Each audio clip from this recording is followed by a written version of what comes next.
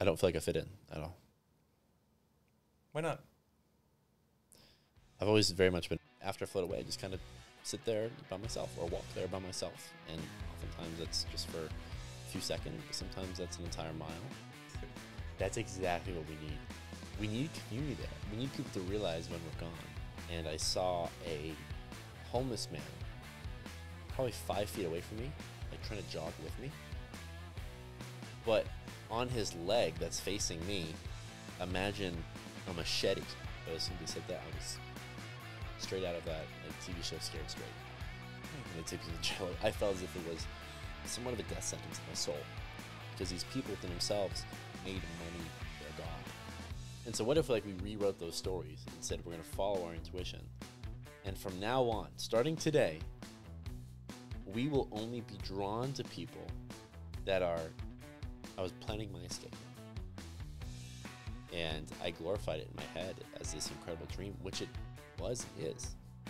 But it was definitely an escape. I believe we have been prompted or given a version of reality that isn't true. And I'm here to teach men that they did not control what happened to them. Now is the time, in some extent, to start a revolution. It is a revolution that empowers us to love ourselves and it is time to hate ourselves. Because that same cycle that you just talked about with your friend and his father said, "Men don't cry." That is exactly what's creating the hole in our heart, the darkness in our heart. It's perpetuating these cycles to continue. And if that cycle continues, those numbers of suicide rates you showed me earlier are only going to rise. And I know me saying these words at this point in time feel like a pipe dream. Something that can never happen. Something only happens in movies. But I promise you, this is what humans are meant to experience.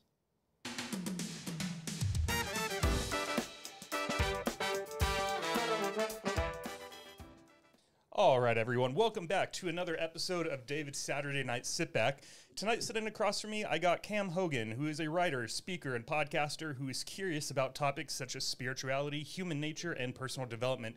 His own podcast is called Question Everything, and he also hosts a men's circle here in Austin, Texas, which is a brotherhood where men can share what's on their minds and hearts in a healthy and safe environment.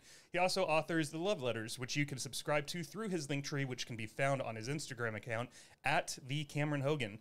Cameron's on a mission to help you understand that you are loved, that you are enough, and I can't wait to dig into his past today and learn how he became the man that he is today. Cameron, with all that being said, welcome to your episode of David's Saturday Night Sit Back. Thank you so much for having me. We've been wanting to do this for quite a while. Glad we can finally make it happen. We have. Yeah, I wanted to, to be honest, I wanted to wait a few months and just see how your life continued to develop, and you had just done a few other shows, and I was like, let's space this out a bit and see what happens if we do it in June. Yeah. Yeah. I'm very glad you did. Well, hello there, Thad. I'm very glad you did. A lot has happened in those past few months. I think it's a good call for you. Are you happy? I'm very happy. You hesitated. Yeah, well, I hesitated last time down. too. Yeah. You know, I oftentimes don't identify with being happy because I think if we make it our identity to be a happy person, when we're not, when life throws pain your way, then it kind of cripples you because what you used to identify as, you no longer can. And so when you've asked me that before once on a walk, I think it was recently, and I remember I took a large exhale right before. And usually that's like the opposite. Usually, I'm happy. That means you're not happy. I feel like I actually am happy. I think I have many glimpses of joy and bliss. I'd go as far to say that probably a little bit more than the average person in my life. But it's not something I really strive for. You know, I think there are other things one can strive for, and as a byproduct, they'll feel happy. Yeah, I agree to a certain extent. I like to ask people it because I like to ask people anything other than how are you? Because you get such a, it's so easy to accidentally just be like, I'm fine, I'm well, I'm good. But if you ask someone if they're happy, they sort of got to check in with themselves for a second, and they're like, wait, I don't know. Maybe they're not. And I've had some people tell me that. I had one guy, I usually try not to curse before 10 minutes into the show, but I'll cut it out or something. I had one guy who I asked once, I think it was at the gym, and he said, that's none of your business. And I was like, oh. So, no. Check that as a no. You're not happy. I've seen him a couple more times too, and part of me wants to like go up to him and be like, do you need a vent about anything? And part of me is just like, just leave the guy alone. Just let him work out, do his thing. He's dealing with something. Hopefully he gets on the other side of it. Let us do his bench press in peace. Yes. You know, but yeah, it's so funny. I think, sadly, there are so many people nowadays that feel that way. They're unhappy. Yeah. And some aren't as free to say directly to your face, no, I'm not happy, whatever it is.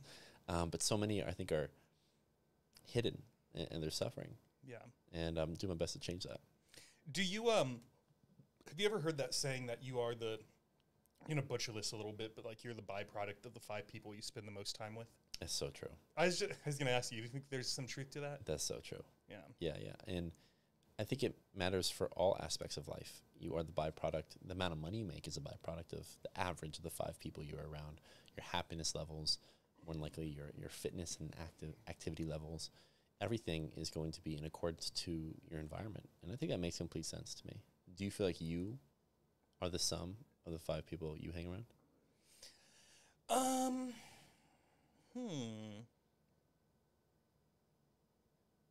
In some ways, yeah. I think there's some truth to it as well. A different lens that I've been putting some things through recently is only spend time doing what you would do if you only had 6 months to live. Oh. And I wasn't planning on getting this like introspective so quickly, but there is one person in my life who is very flaky. Sort of the kind of individual who will make plans with you, and maybe if they're 10 days away, if something better comes along in those 10 days, he won't even like text you to be like, oh, I'm going to go do this thing. He just doesn't show up. Oh, gosh. And so and the thing that's a bummer is I thoroughly enjoy his company when he shows up, but he's pulled this little stunt a few times now. And so now I've been sort of reanalyzing, like, all right, let's say I really did have cancer. Let's go with that. And I knew that I was going to die on December 31st of this year. Would I continue to pursue that relationship when I could show up on the walks every Saturday morning where I know there's going to be some amazing people who will show up? And you know what I mean? And so I'm like, man, am I about to cut this fool out of my life? I don't know. Because the other thing is like,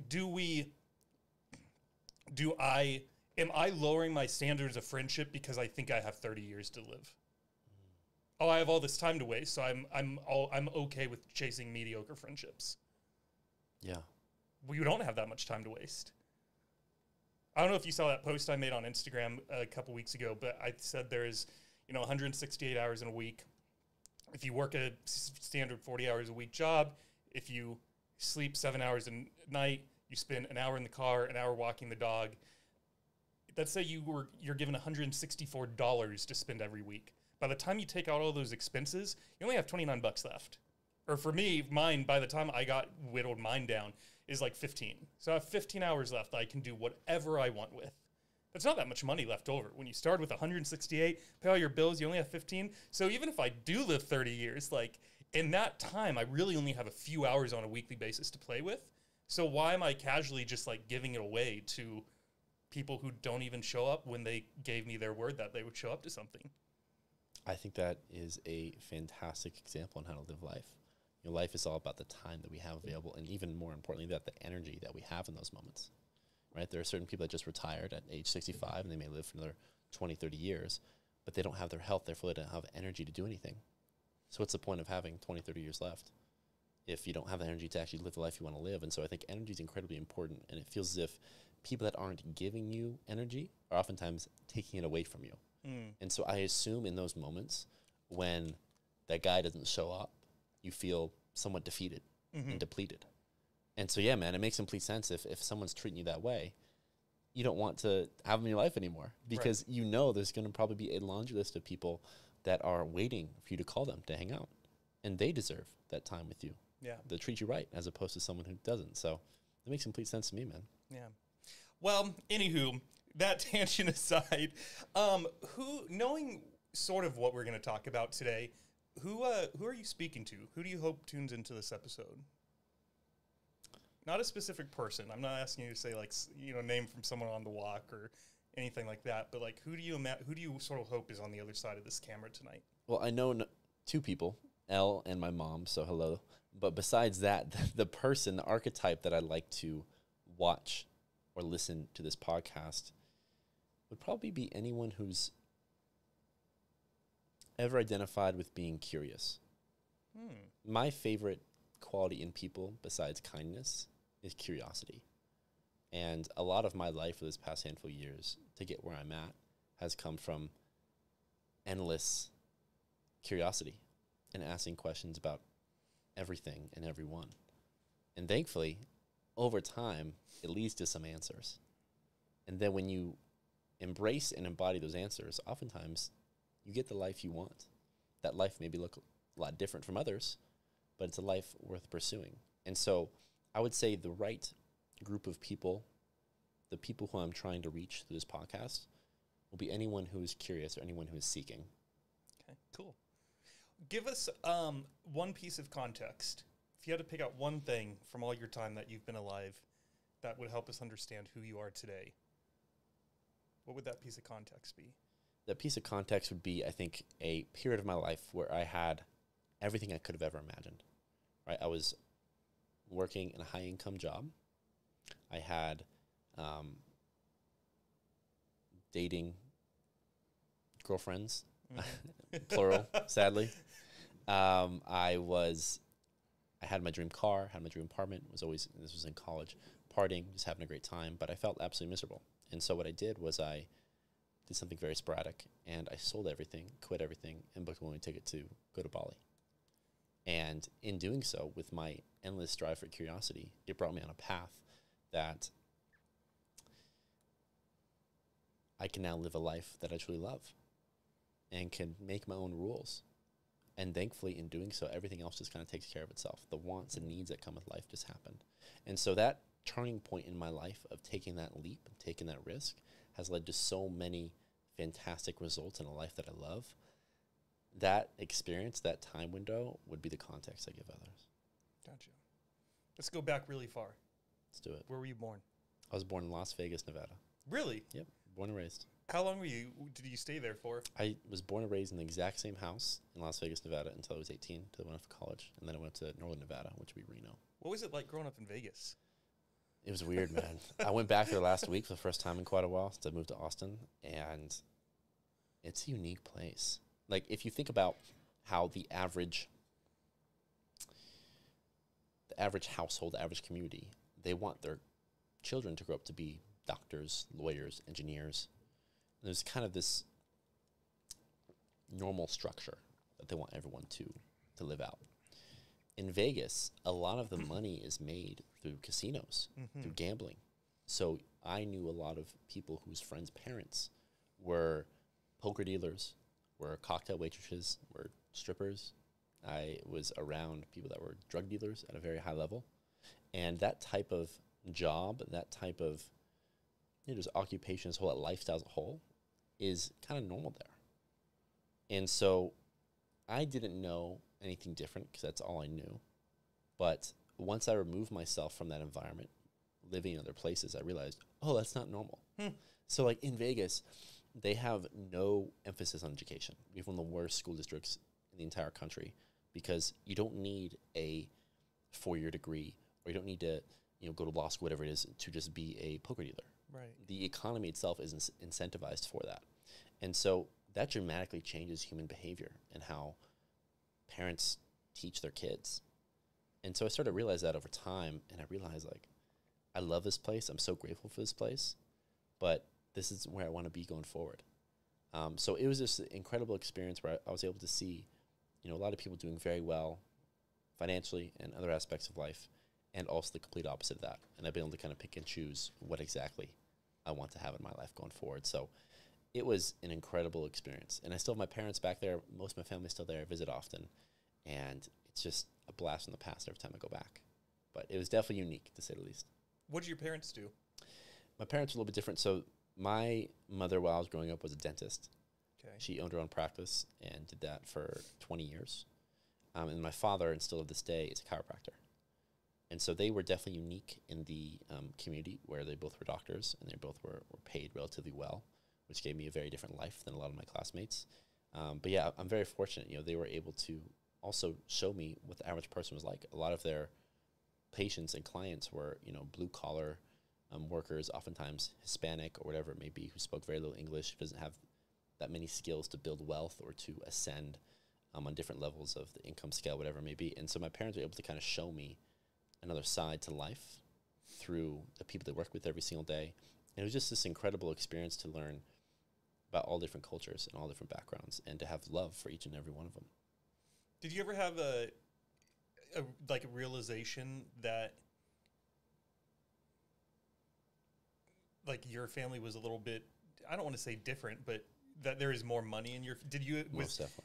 Was there an eye-opening moment, or was it just sort of you just sort of always realized it? I remember I had this one moment when I was playing middle school basketball, and I had one friend who, I didn't know this, but pretty much was growing up in a foster home. And I've had a very unpredictable childhood. And I remember one day he came to practice bragging about this little kind of box of snacks that he had at home. He's like, bro, my place now, I got Doritos, I got Pringles, I got Oreos, I got these Gatorades. And I'm like, okay. It's not that big of a deal. But to him, that was everything. That was something worth bragging about to him. That wasn't just something common that would be in his pantry or fridge every week. This was something that he cherished because it wasn't really natural to him. And that was really an eye-opening moment for me. Thankfully, a lot of the friends that I made all throughout, especially middle school, but elementary school and high school, were from very different socioeconomic backgrounds. So I was able to kind of dip my toe into that way of life. And I realized they're also just incredible people. Yeah. There's nothing wrong. They're very hardworking. They're incredibly kind. They're intelligent. There's all these different things, all these different attributes that myself and my parents also are. And so thankfully, it was able to allow myself to have a lot of respect for them and admiration for that type of lifestyle. And, one thing that was definitely very odd, though, was my parents as a whole, being a chiropractor and dentist, they're very much into nutrition. And so I realized, growing up, I was put in an environment where I only ate healthy food. The far majority of my meals were chicken, rice, and broccoli. There were times in my life where I'd have,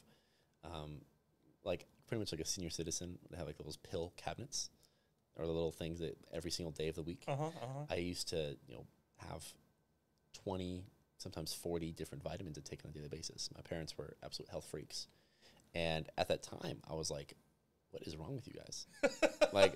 All my friends are having pizza for lunch and, PB&J, whatever it is. You're popping vitamins. Exactly. Yeah, multivitamins. Green drinks in the morning. What is going on? You guys needed some athletic greens in that house. Exactly. Saved you some time. Exactly. And so, it was a unique learning experience to realize that not everyone values their health, and that although at the time I looked at my parents kind of sideways, what are we doing? Now I am incredibly grateful for them being okay, being different, and choosing a very healthy route, because I feel like it's benefited me greatly, a decade plus later. And so I grew up in a very unique household, somewhat well off around people that were relatively poor, and then extremely healthy around a group of people that were relatively sick. And so I was able to kind of see both perspectives, because I was living in one and then viewing the other constantly every single day. So overall, I was just incredibly grateful. On top of that, living in Las Vegas with the amount of experiences I got throughout my first 18 years. Was there ever a time that you were involved in a drug deal and didn't know what was going down, and then 10 years later you were like, I was a part of quite a few of those? Let's just say I went to a few sleepovers where random people would show up at the door, and then someone would go in a back room to grab something and then exchange it with them for some cash. It wasn't any blatant drug deal. Right. But at, what would have been 14, 15 years old, I knew what was going on. And that's okay. As long as I was not in harm's way, I didn't really care. Yeah. But in Vegas, honestly, it's a lot more loose than probably any other major city. It's so much more of the norm. So, but yeah, no blatant drug deal, thankfully. And I was never the one doing it, of course. Well, of course. What was I going to say? Oh, I was listening to a podcast the other day, and the host, who is sober now, was talking about how one of the low points of his life was when he bought drugs at a 1-year-old's birthday party. He was like, it was my proudest moment. Is it Theo Vaughn? Who is this? Yeah. Of course it is. Of course it is. How'd you guess that? You don't have that type of mullet and then not buy drugs for a 1-year-old's birthday party. So as soon as you said the sleepover, it's immediately where my head went. It was like, maybe Theo was there. That's hilarious. Yeah, he's like exchanging a bag of diapers for the weed or something, the cocaine, whatever he's buying. Like that's wild. Yeah. I can't imagine. Did you ever get into any kind of trouble or mischievous habits or activities, or did you keep it on the pretty relatively straight and narrow? I was a good kid. I was definitely pretty straight and narrow. I had, friends that would, shoplift every once in a while and do things like that. But thankfully myself, I never really wanted to. They oftentimes would gift me the things that they shoplifted. So I guess secondhand crime. But yeah, nothing in particular. I didn't smoke weed or drink at all in high school. I only started that in college. So yeah, definitely straight arrow. To be honest with you, I was definitely afraid of disappointing my parents. I was very grateful because I saw the life they were giving me, opposed to many of the other classmates that I had. And I'm like, I don't want to do anything to mess this up, Yeah. I have things really well. And so mostly out of fear, but I stayed away from a lot of that growing up. But so not a fear of them per se, but just a fear of losing the lifestyle that you had. Yeah. Exactly. It's like you're so grateful for something, why do anything to jeopardize it? Right. So. Here's a bit of irony for you. I didn't have a lot of money when I was younger, and my parents raised us pretty Christian, and I would steal Christian worship CDs from the store and then go home and do my Bible studies to them with the music Hilarious. that I just stole. That's the most holy theft I've ever heard in my entire life. I'd go home and be praying for forgiveness, but I'd be I really want to listen to this music while I read the Bible today. As a good kid. So you're praying for forgiveness as the thing you stole is playing in the background. In the background. I love it. I love it, man. Well, if you're gonna steal, might as well do it with that. Steal Christian stuff, Bibles, in the name of Jesus. Literally. Yeah. Wow. Thought you might enjoy that. I love it. Do you have any siblings? I don't, only child. Really? Yeah. Do you know why your parents didn't have any more other kids other than just yourself? I think they definitely tried, but oftentimes life has different plans. And so none of that really worked for them. And thankfully, growing up as an only child, didn't have to share anything. I was a spoiled kid, to be honest with you. They really enjoyed the one kid they had. And so I'm grateful that that was able to happen.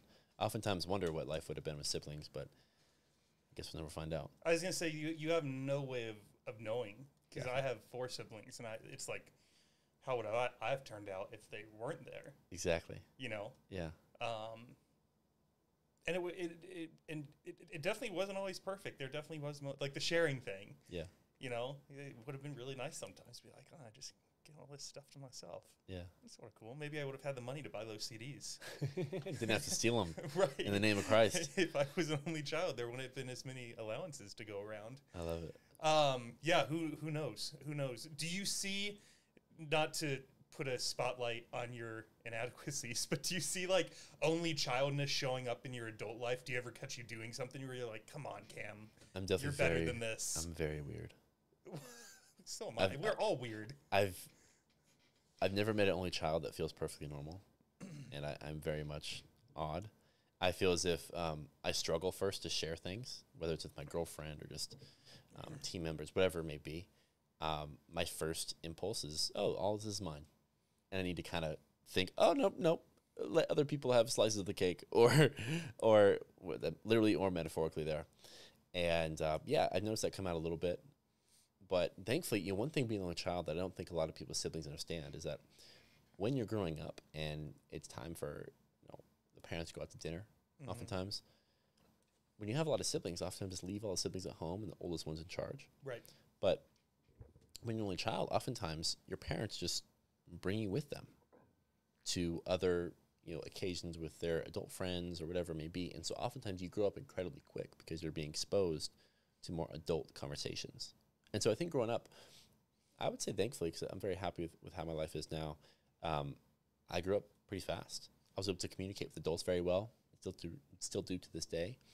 And yeah, I think it makes you a lot wiser when you see 40 and 50-year-olds all the time, Yeah. as opposed to just other 8-year-olds. Totally. And so overall, man, I'm very happy being a child. And thankfully, even though I don't have siblings, I have cousins. My aunt, who grew up on the other side of town, has 7 kids, ranging from now 32 to 18. And I'm kind of right in the middle at 24.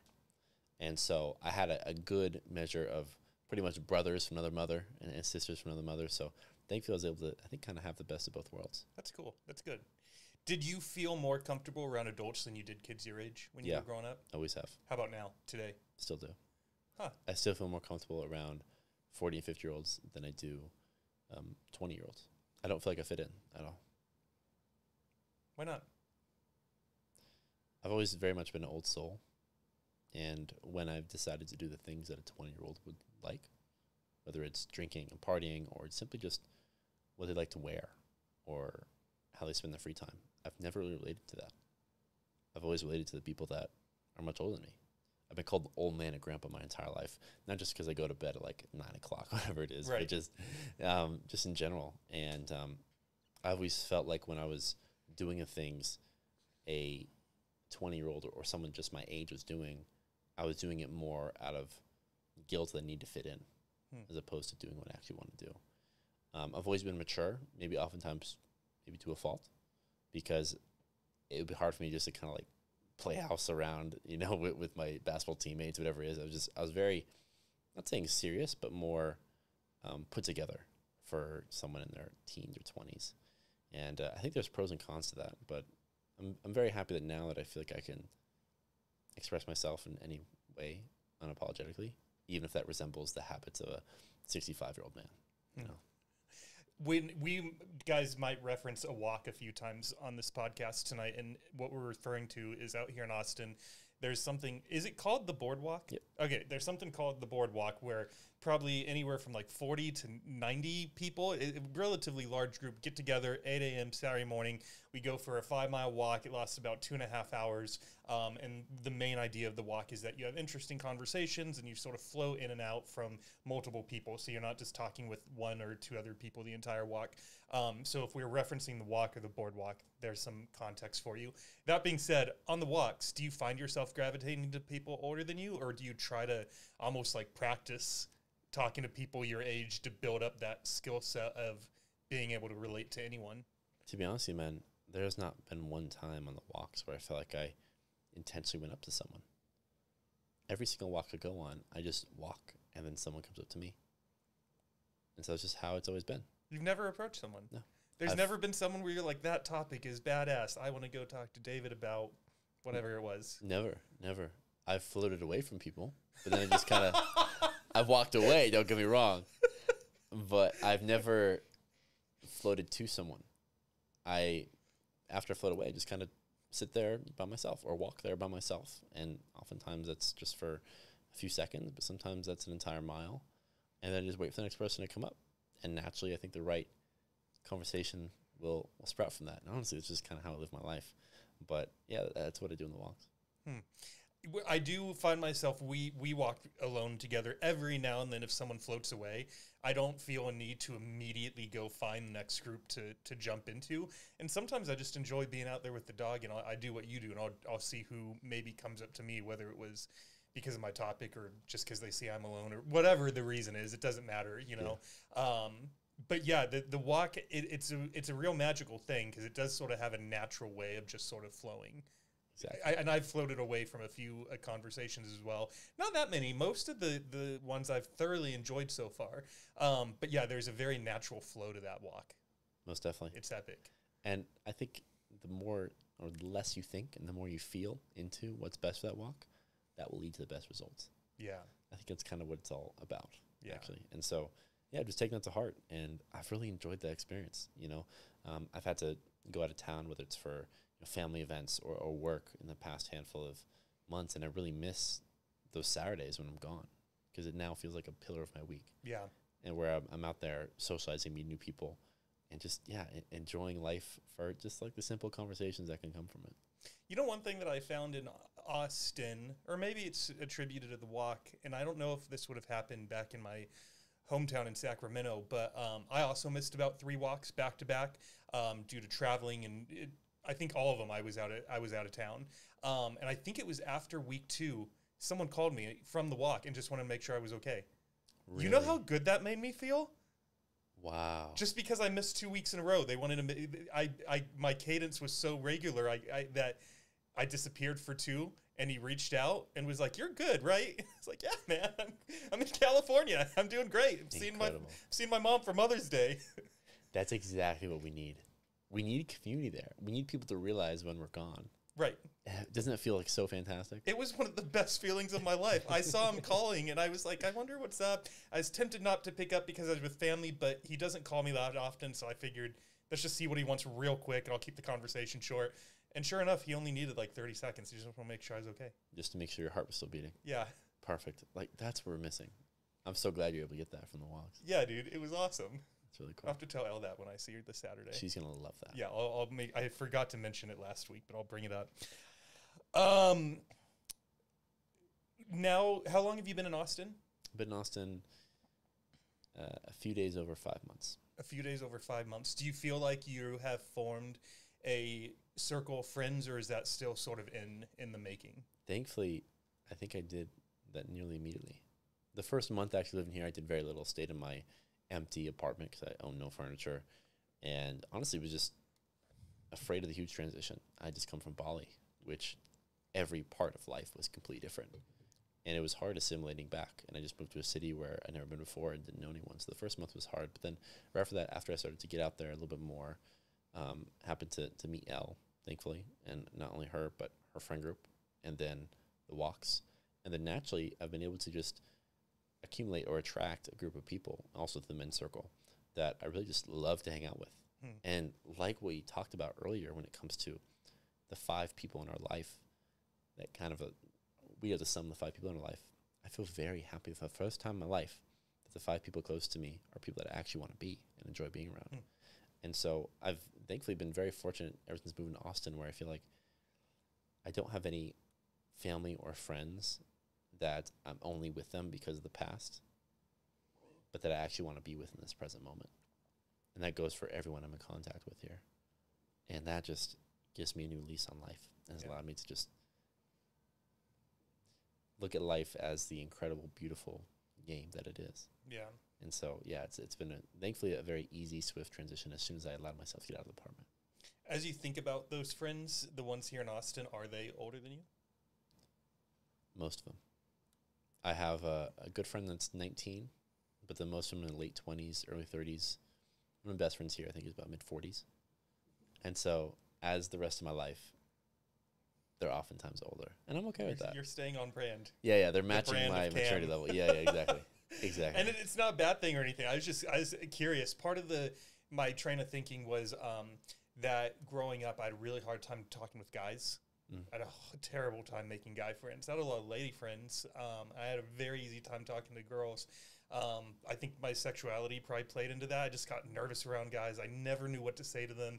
If I was in a circle of dudes at school or whatever, I was always silent. I never knew what to say, how to say. I froze up. Yeah. And fast forward to today, and I can talk with anyone, but like it's something I had to actively work on that I was very bad at. And now, but with practice, Yeah. It's so what did change? You think just the repetitions?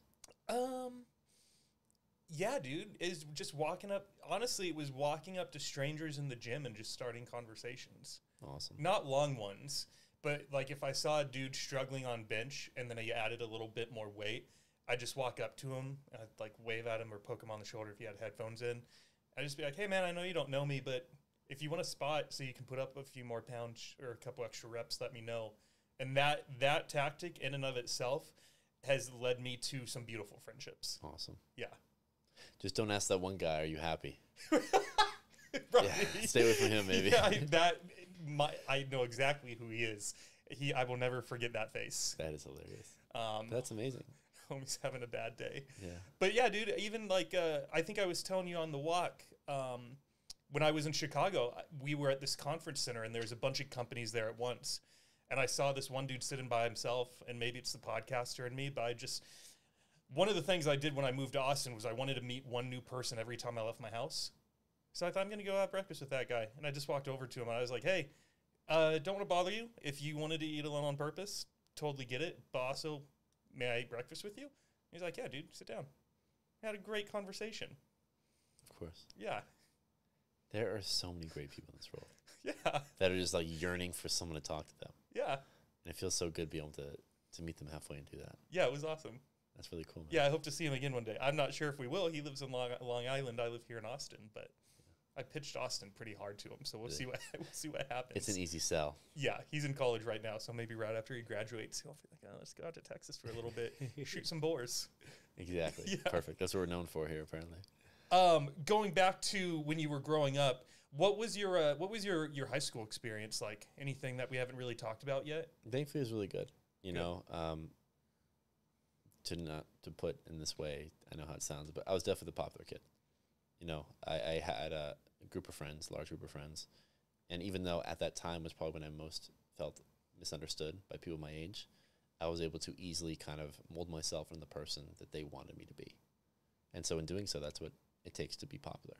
And so thankfully, I had a lot of friends at that time. I was on multiple sports teams, team captain of a few of them. I was in student council, student body treasurer, like the whole nine on that end. And it was honestly just a really enjoyable experience. And I look back, despite me not being the fullest version of myself I would have liked to have been, right, or fully authentic in that way, as a whole, I'm very grateful with how things ended up. Like, it all went really well. And things just went my way, thankfully. Did you ever find yourself doing something that you didn't want to do to fit that mold, even if it wasn't a bad thing? Like, did you ever find yourself playing football and you're like, man, why the fuck am I doing this for everyone else? I don't, you know what I mean? Was there ever anything that you, out of character, that you saw yourself doing? It was oftentimes just hanging out with a certain group of people that later on I'm like, why am I actually hanging out with them? Because like they have the status at school, or because they're actually good people? And I realized, especially the younger years of high school, that I was doing it simply because of the status that came along with hanging out with football players or cheerleaders, whatever it was. But they weren't actually enjoyable. And the people on the other side of the cafeteria were the ones laughing and having a great time. And I want to be over there with them. And so thankfully, as my high school experience went on, I decided to transition to the other side and actually enjoy the people I was around. But to begin with, yeah, I think I felt the need as a very insecure young guy that I needed to look a certain way, be a certain way, and only associate with a certain type of person. And then, of course, as we go, I realize that's all just bullshit. Right. Like hang out with who you want to hang out with. But at the time, I didn't know that. And so that's, I think, one thing that I did. Thankfully, it wasn't like drugs, or it wasn't, on a football team, whatever it right, is. like I said, it could have been an objectively good thing. Like, Yeah. oh, I'm simply doing this sport for popularity, or I'm in theater because I'm trying to get with this girl, or like whatever it is. You know what I mean? Yeah. Thankfully, no huge after-school activities like that. But actually, now that you mention it, I think I did not want to be a part of student council at all. But I did it for 4 years total, just because it's like a unique clique of people that you're kind of guaranteed to have friends. You spend so much time with them in school and out of school. Yeah. But honestly, didn't really enjoy it that much, like at all. So I never thought of that before. I appreciate you bringing it to my attention, man. You're welcome. Wow. I got to reflect on that a little bit. While you were doing student council, I was doing cocaine. I'm kidding. This is the Theo Vaughn podcast this past weekend. Oh, I'm so happy I can make you laugh, Lo. I love seeing people laugh. That was That's great. hilarious. I gotcha. That's such a Theo Vaughn thing to say. Man. That's hilarious. No, I ran for student council, and dude, I ran, I think it was my 8th grade year, so I was running for a position I would have got as a freshman. And I was going to this really small private school, and so to win everyone over, or to try to win votes anyways, I made like 100 cupcakes and like homemade frosting. We didn't buy that jarred stuff. We made it ourselves in the Eau Claire home. Sprinkles, put like vote for David flags in them or something. I forget. And I went to school the next day and was carrying like these 4 boxes of cupcakes, posted up next to the lockers, gave one to everyone. And I thought for sure I had it in the bag, whatever position I was running for. And dude, the popular kids got it every year. It was the same group of however many it was, 8, 9, 10, 11, 12 officers. And it was like 95% the same people every year. It's so rigged. Of course. And it's funny how the people even voting feel like they need to vote for them. Yeah. You know, like I assume the popular people weren't the masses of the school, but for some reason the masses still felt as if they need to vote for a certain type of person because that inserts their chances of being popular or being liked by them, whatever it was. So Yeah.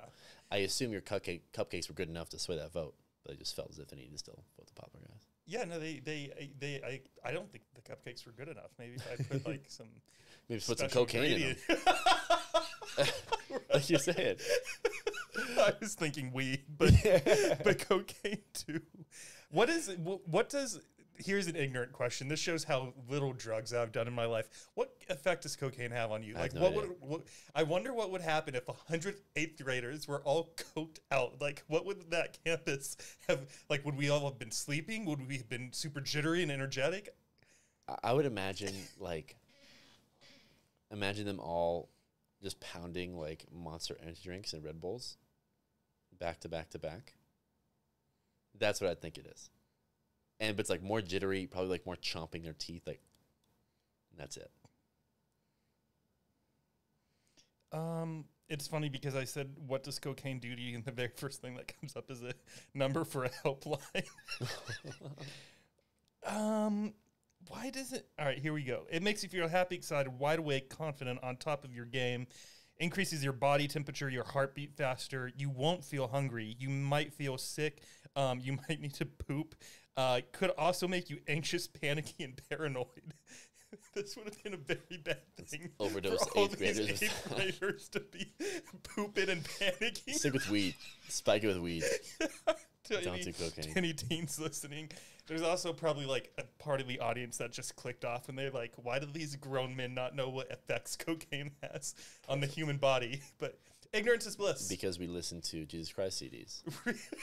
The stolen contraband. Stolen contraband. Yeah, Jesus Christ instead of doing cocaine. My God.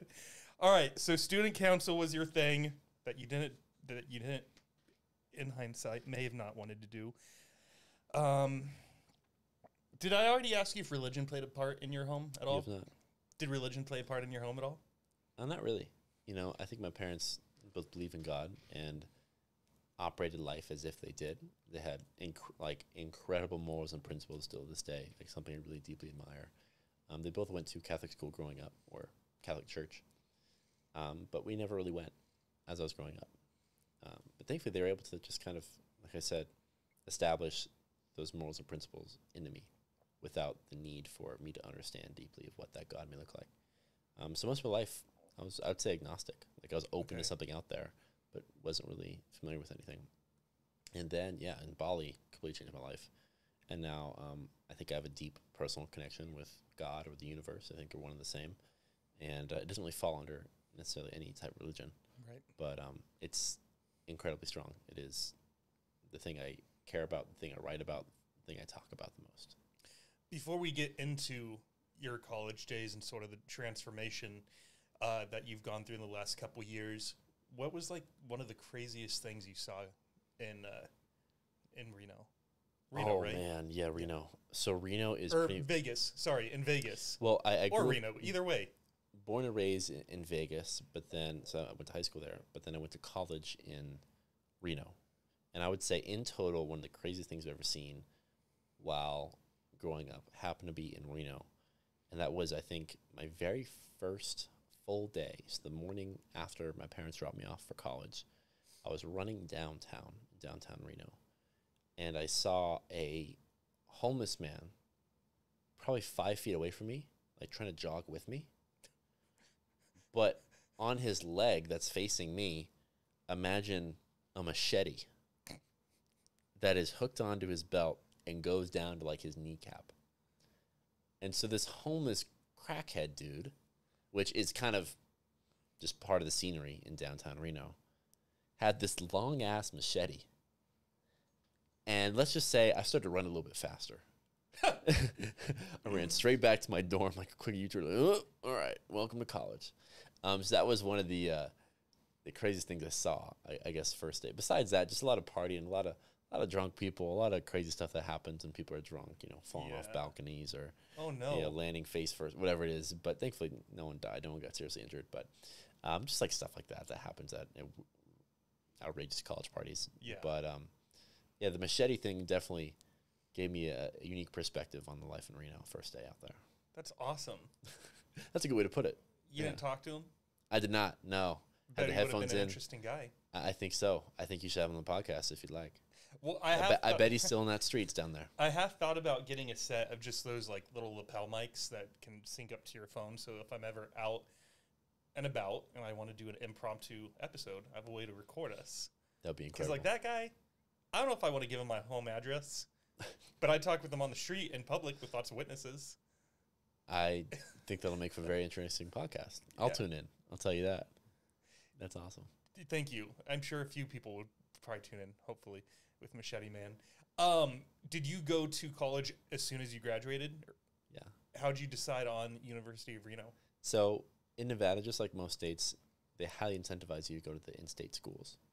And so I was a good student. I wasn't by any means like a fantastic student in high school, but I was a good student and received a handful of scholarships that paid for the far majority of my tuition, which made it very cheap in-state as opposed to out-of-state. I was probably paying a fifth, if not a tenth, of the price that I would have if I would have went to somewhere in California or something like that. And so thankfully it was just the no-brainer option for me. And then growing up at my age, it's just kind of the thing you do. Some people take a year off to travel, but for some reason it just kind of felt right to just go straight into college. And at that time I was all about money and finance and economics. That's what I studied. Mm-hmm. And so, I did that for 4 years, but it was just a no-brainer decision. It was either go to Reno or stay home in Vegas. That's not something I wanted to do. Yeah. Why, and did you go the finance route because you wanted the type of job that you had for a while before going to Bali? Exactly. I wanted to make money. What was that job? Period.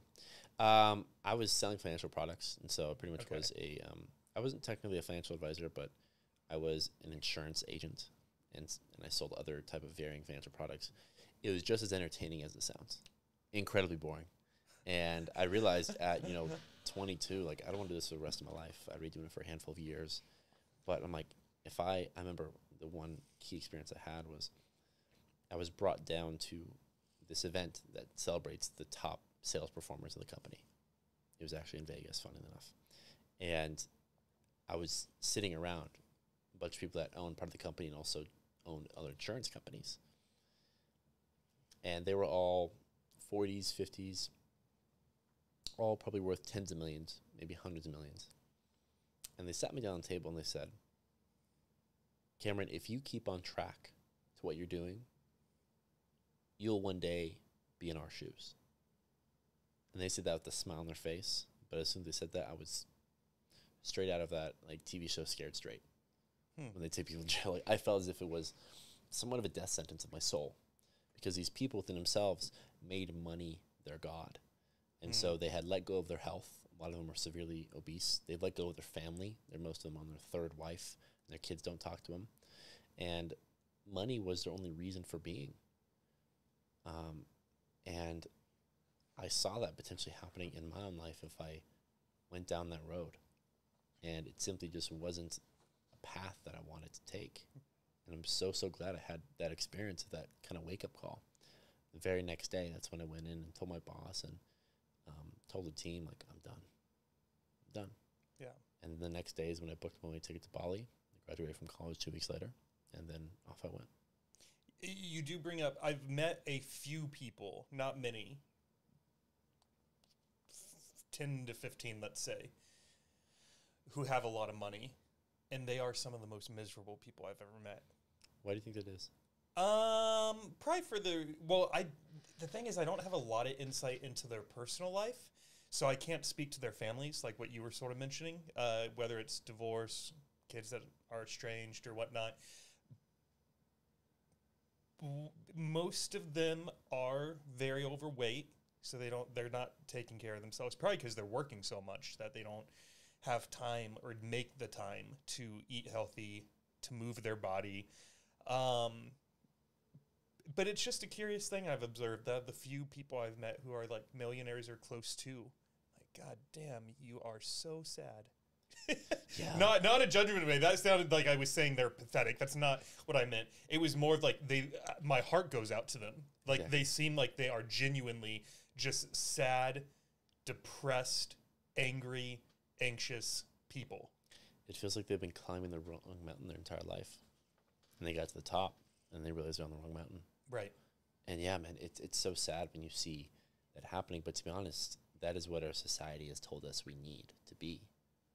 It's always about accumulating more and more and more at any cost. The sad thing is, oftentimes, especially amongst rich people, ones that are miserable, they did it out of fear. It's like, I need to be worth $1 million. I need to make that extra 10 million. I need to make that extra 100 million because X, Y, Z, whatever it was. It came from fear. It came from need. Mm-hmm. They weren't attracting that money. They were ruthlessly chasing that money at any cost. So they spent all day, most of their lifetime, chasing a dollar. And in doing so, they gave up everything else. They Right. gave up their health, their family, whatever it was. And that's not a price I'm ever going to pay. Yeah. Yeah. I've said it on this podcast, maybe not through this exact lens, but I haven't spoken to my dad in over a decade at this point. And when people say why, just like he's too in love with his money. Really? Yeah. Why do you think that is? I think his dad was probably like that. Why do you think that is? You're turning into me. This is how I just keep asking why. So yeah, I used to think he had to learn it from somewhere. Yeah. Everyone does. Like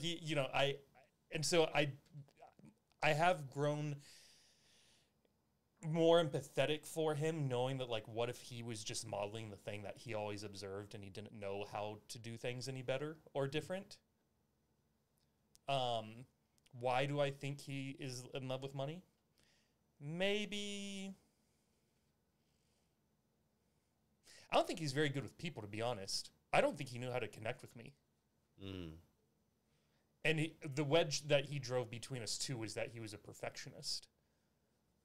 So nothing was good enough, but to an extreme level. Yeah. He would find the like, you could do something damn near perfect, or maybe it was perfect. He could find a flaw in it. So it just got exhausting. It just got to a point where I was like, I'm done being your imperfect son. Why do you think he needed his world to be perfect? Image. I think he really cared what the people at our church thought about him. I think he wanted to have this like perfect family, perfect life. And then behind closed doors, it was something completely different than the facade that we put on Sunday mornings. It's funny how that usually works. Yeah. Yeah. Yeah, it was interesting. Why do you think he needed the people at church to think he's perfect? I guess it could have been for the same reason that like you were hanging out with people where in hindsight you're like, why choose them? Except I don't know if he ever had the realization. Most people don't. I think he's still just. I don't think he's had the realization of like, why am I doing this? You're asking hard questions. I've never thought about these before, about why my father is the way he is. Because I don't think I have that love for money. It doesn't do, like, I love getting paid. I'm very grateful for my job. But I truly don't, like, I can't, when we were talking about, like, and I'm not trying to divert from my dad, but when we were talking about, like, the people that I brought up who are miserable and also very rich, like, I don't know, maybe it's because I see how miserable they are. Like, I almost don't want to be a millionaire. I think I'm good just making what I make, I'm very content. I think more money will come as a result of a few things, but even those things that I'm doing, like the podcast, I did not start this to make money. It will make money one day. We will have sponsors. Income will come in, and that'll be great. But I did not start this thing to be like, oh, I'm going to be Rogan one day and make millions of dollars, be a millionaire, have a boat, have a mansion, have an underground bunker. Like, I don't give a fuck about any of that. Yeah. So do you think you associate a lot of money with someone who's miserable or did it out of fear? Not always, because then you have people, like I'm going to name drop someone we were talking about I've never met him, but like Ed Milet, for example, I hope he is the guy on his podcast that he is in the rest of his life. Not to put him on a pedestal and say I think he's perfect or anything, but like, I do not think that all rich people are also miserable. You know, I think that there are some people who have probably rich and very happy because they probably didn't do it for the wealth. I could be wrong. Like, you know, like I said with myself, I'm not doing this for the wealth. But if the wealth comes, hopefully it won't corrupt me, and I will stay genuine to who I know that I am. What was your question? Do I associate money with being miserable or fear? Not on everyone. I try not to make any kind of generalizations like that on if A, then B must be true. I love that. Yeah, and the person you're talking about, Ed Milet, I happen to have a friend that is his friend, so I guess a mutual friend, knows him very well, grew up with him. You're spot on. I think he's been able to build wealth and make an impact with the goal being an impact. And as a byproduct, he's become incredibly wealthy from that. First, it started out with helping families in a very similar industry I was with financial products, which is what he has grown and become a chairman of. But now he spends all his free time doing a podcast, writing books, impacting people, literally donate hundreds of millions of dollars. And you can just see the love radiating from him. Am I saying he's a person without any fear or anxieties or anything? No, of course not. But I am saying that he's leading from love. Yeah. And I love to see that. And That's like, awesome. I want people like that to have a lot of money because they'll do something great with it. Yeah. And so, yeah, like you were saying, I think it's definitely possible that money is not associated with someone being miserable and, you know, fear. I think there are people out there, and more every single day, that are making it from a place of love and impact. And that's something I think beautiful. Yeah. Yeah, it's pretty dang cool. Well, that's cool about Ed. Yeah. Because I have no association with him at all. So I was, as soon as I started saying it, I'm like, this guy could be an asshole in real life.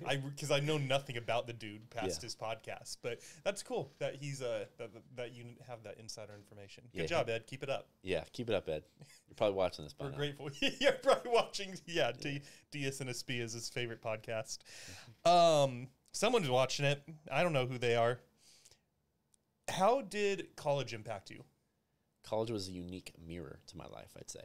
You know, college, I was in there, you know, I'm only 24, so COVID happened right in the middle. So I had a unique experience where halfway through my sophomore year, the world shut down. And for the next year and a half, I was doing college, which was supposed to be my golden years, online. And to be honest, it was a big time in my life where I was able to get a lot of alone time. I was in my dorm room by myself for months on end, which came with its definite negatives.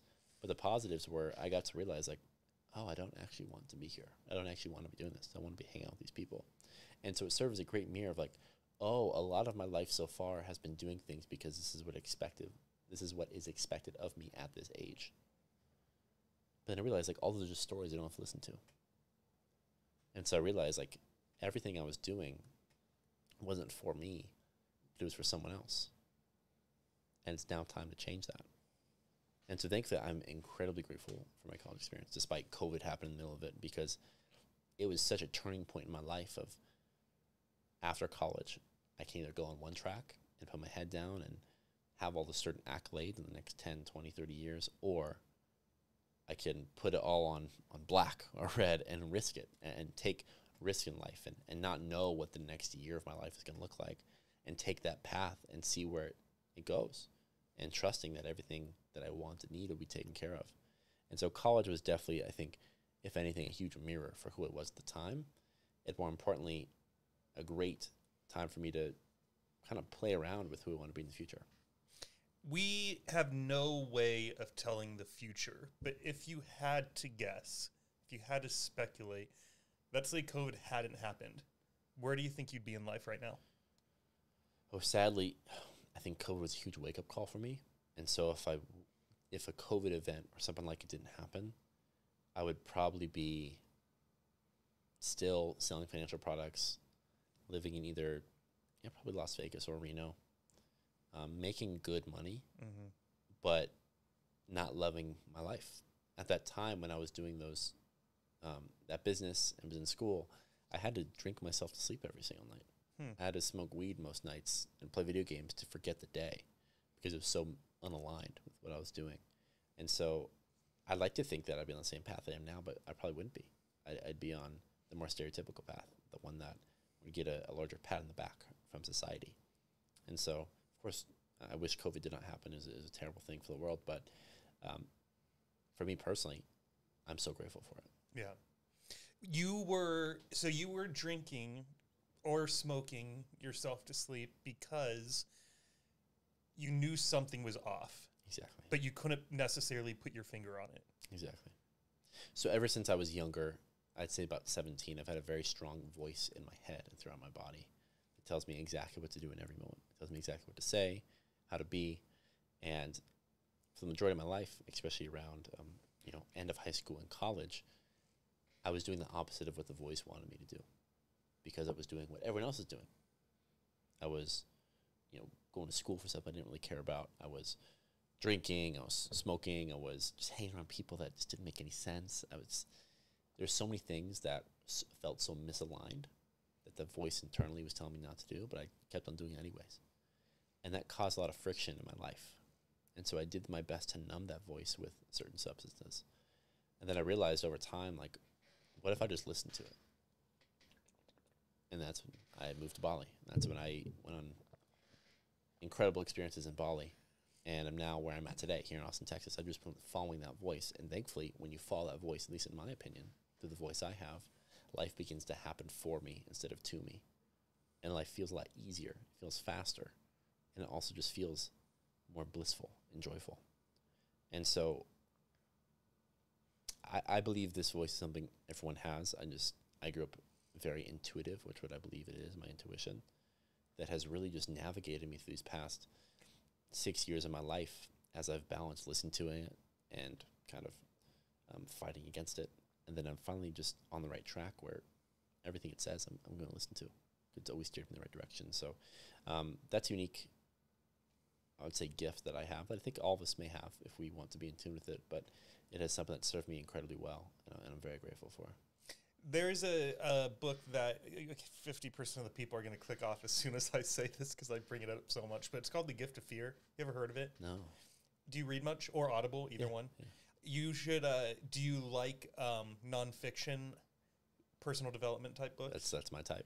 So how do I want to pitch this to you? Imagine if a wolf is walking up to a steel box, and inside of the steel box with no windows, only one entrance in and out, it's soundproof, and it senses that the wolf that's already inside the steel box could pose danger to him. Do you think he's going to get in the box with the other wolf? No, why would he? What'd you say, no, and then what? Why would he? Right. Why would a woman get into an elevator with a man that she doesn't feel safe around? That makes complete sense. You've heard that. We're the only creature. Go. What were you going to say? You've heard that comparison of asking a woman, like, would you rather be alone in a room with a man or be alone in a room with a bear? You've heard of that trend, right? Well, that is a trend going on nowadays that I have. It's so sad to hear this is the case, but many women say that they would rather be in a room with a bear than a man. Very similar to what you're leading to when it comes to the elevator. Right. It's like, why put yourself in a situation? We're the only creature that has the ability to override our intuition because I don't want to hurt the feelings of the guy that could potentially rape me. Exactly. That's insanity. Yeah. And yet it probably happens daily. Yeah. So why does someone feeling guilt decide to go on the elevator? So the whole book is essentially the author is pitching you to please listen to your intuition because it's more on point than we give it credit for. Oh, 100%. Now you have people on the other side. Like I heard a CIA agent getting interviewed once, and he's saying that in their training, there's circumstances where they do override their intuition. But I think in general, for like just a common John Smith going on boardwalks, living in Austin, Texas, you can probably listen to your intuition. It will lead you in the right direction a bulk of the time. When would you not listen to your intuition? Typically, I think he was talking about when they were building trust with an informant. and trying to get information out of them, you treat that person differently than I would treat a friend that I am having dinner with. That makes sense. Yeah. That makes sense. Now, if you were, trying to get out of a burning building, it would make sense to follow your intuition through that. But yeah, in this example where you're purposely having to mislead someone, that makes perfect sense. Your intuition is going to give you advice that you probably shouldn't follow. Right. But because we live in a society that does not follow their intuition, that is why that experience has to happen. If everyone followed their intuition, there'd be no need for probably the CIA in general, let alone the CIA having to mislead someone else. Yeah. Do you feel like you follow your intuition? Most of the time. When do you not? When do I not? So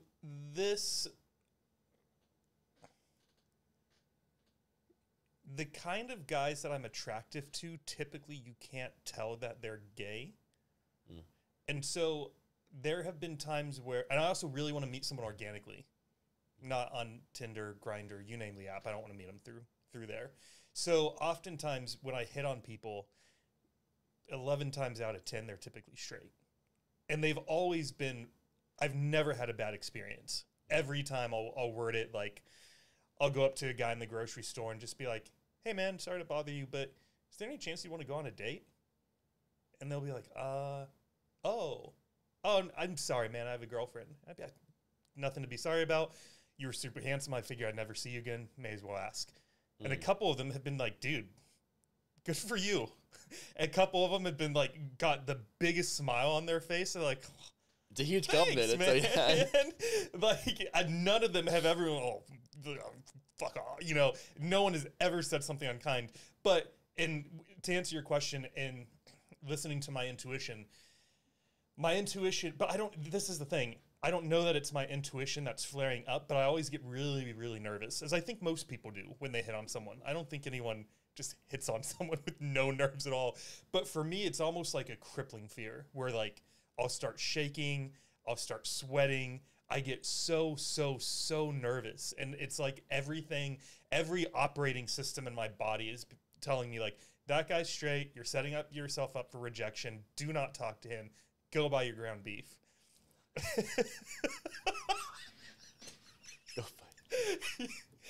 And so I override that because I'm like, well, what do I really want? If I really want to meet someone not through an app, then that means leaving that front door and going out and speaking to people. Yeah.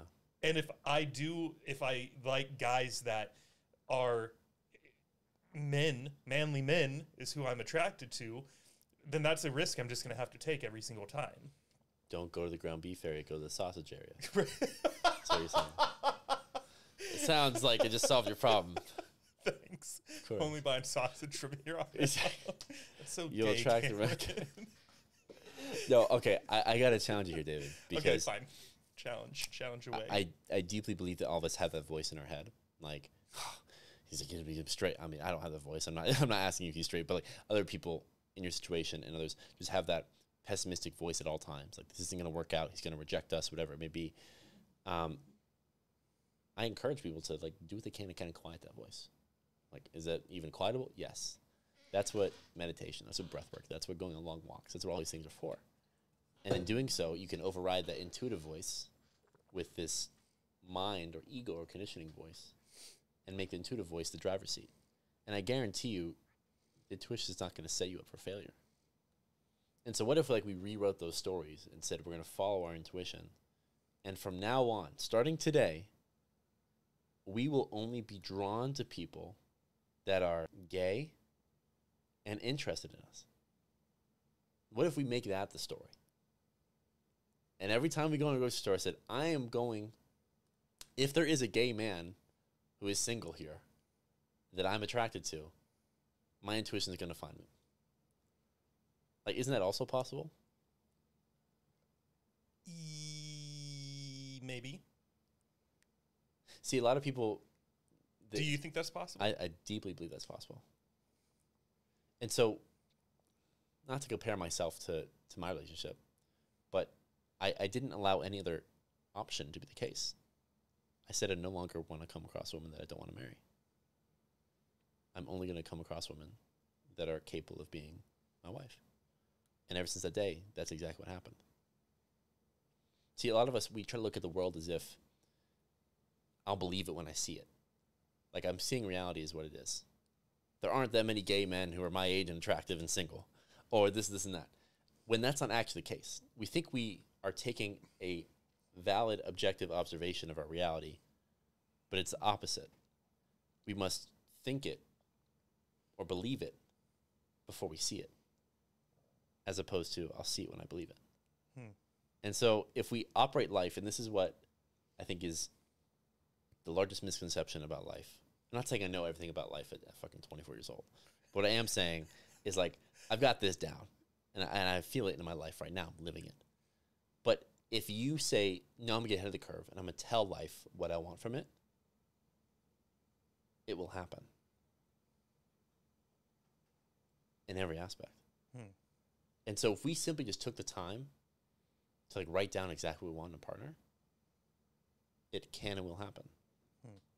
If you write down, I just bought a house, exactly what I want in a house, it can and will happen. We just need to declare it for the world, and then it will show it to us. Yeah. This world is infinitely abundant. There's 8 billion people, and you're in Austin, Texas. Right. You can find another gay dude who's single and attractive. Right. And likes you. Right. That is literally maybe at this apartment complex. Right. And so fuck it. Like, why aren't the odds in your favor?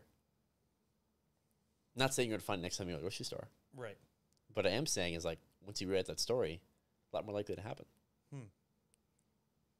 I don't mean to, like, lecture you by any means or say this. Oh, no, I don't feel lectured. What I was sort of thinking about was, like, I do believe that things can be manifested. Let's take this podcast as an example. I saw a coworker, trying to remember exactly how it went down, but I'm pretty sure he just said something. We crossed paths and hadn't seen each other in a few years. And he said, "What's new with you?" And I realized, like, absolutely nothing. Still working the same job. It is a good job. It is a top 10 professional services firm. Paid me decent. Graduated college. But, like, I had become that person who woke up, goes to work, goes to the gym, goes home, goes to bed. And I really hated that in that split second, I realized, sort of like when I asked people if they're happy, I was like, nothing in life is new, and I don't want to answer this question. And so I said, I'm moving to Austin and starting a podcast. And he's like, what? And in my head, I think I was like, what? And then it happened. So then, that was in July of 2022, I think. Yeah, 2022.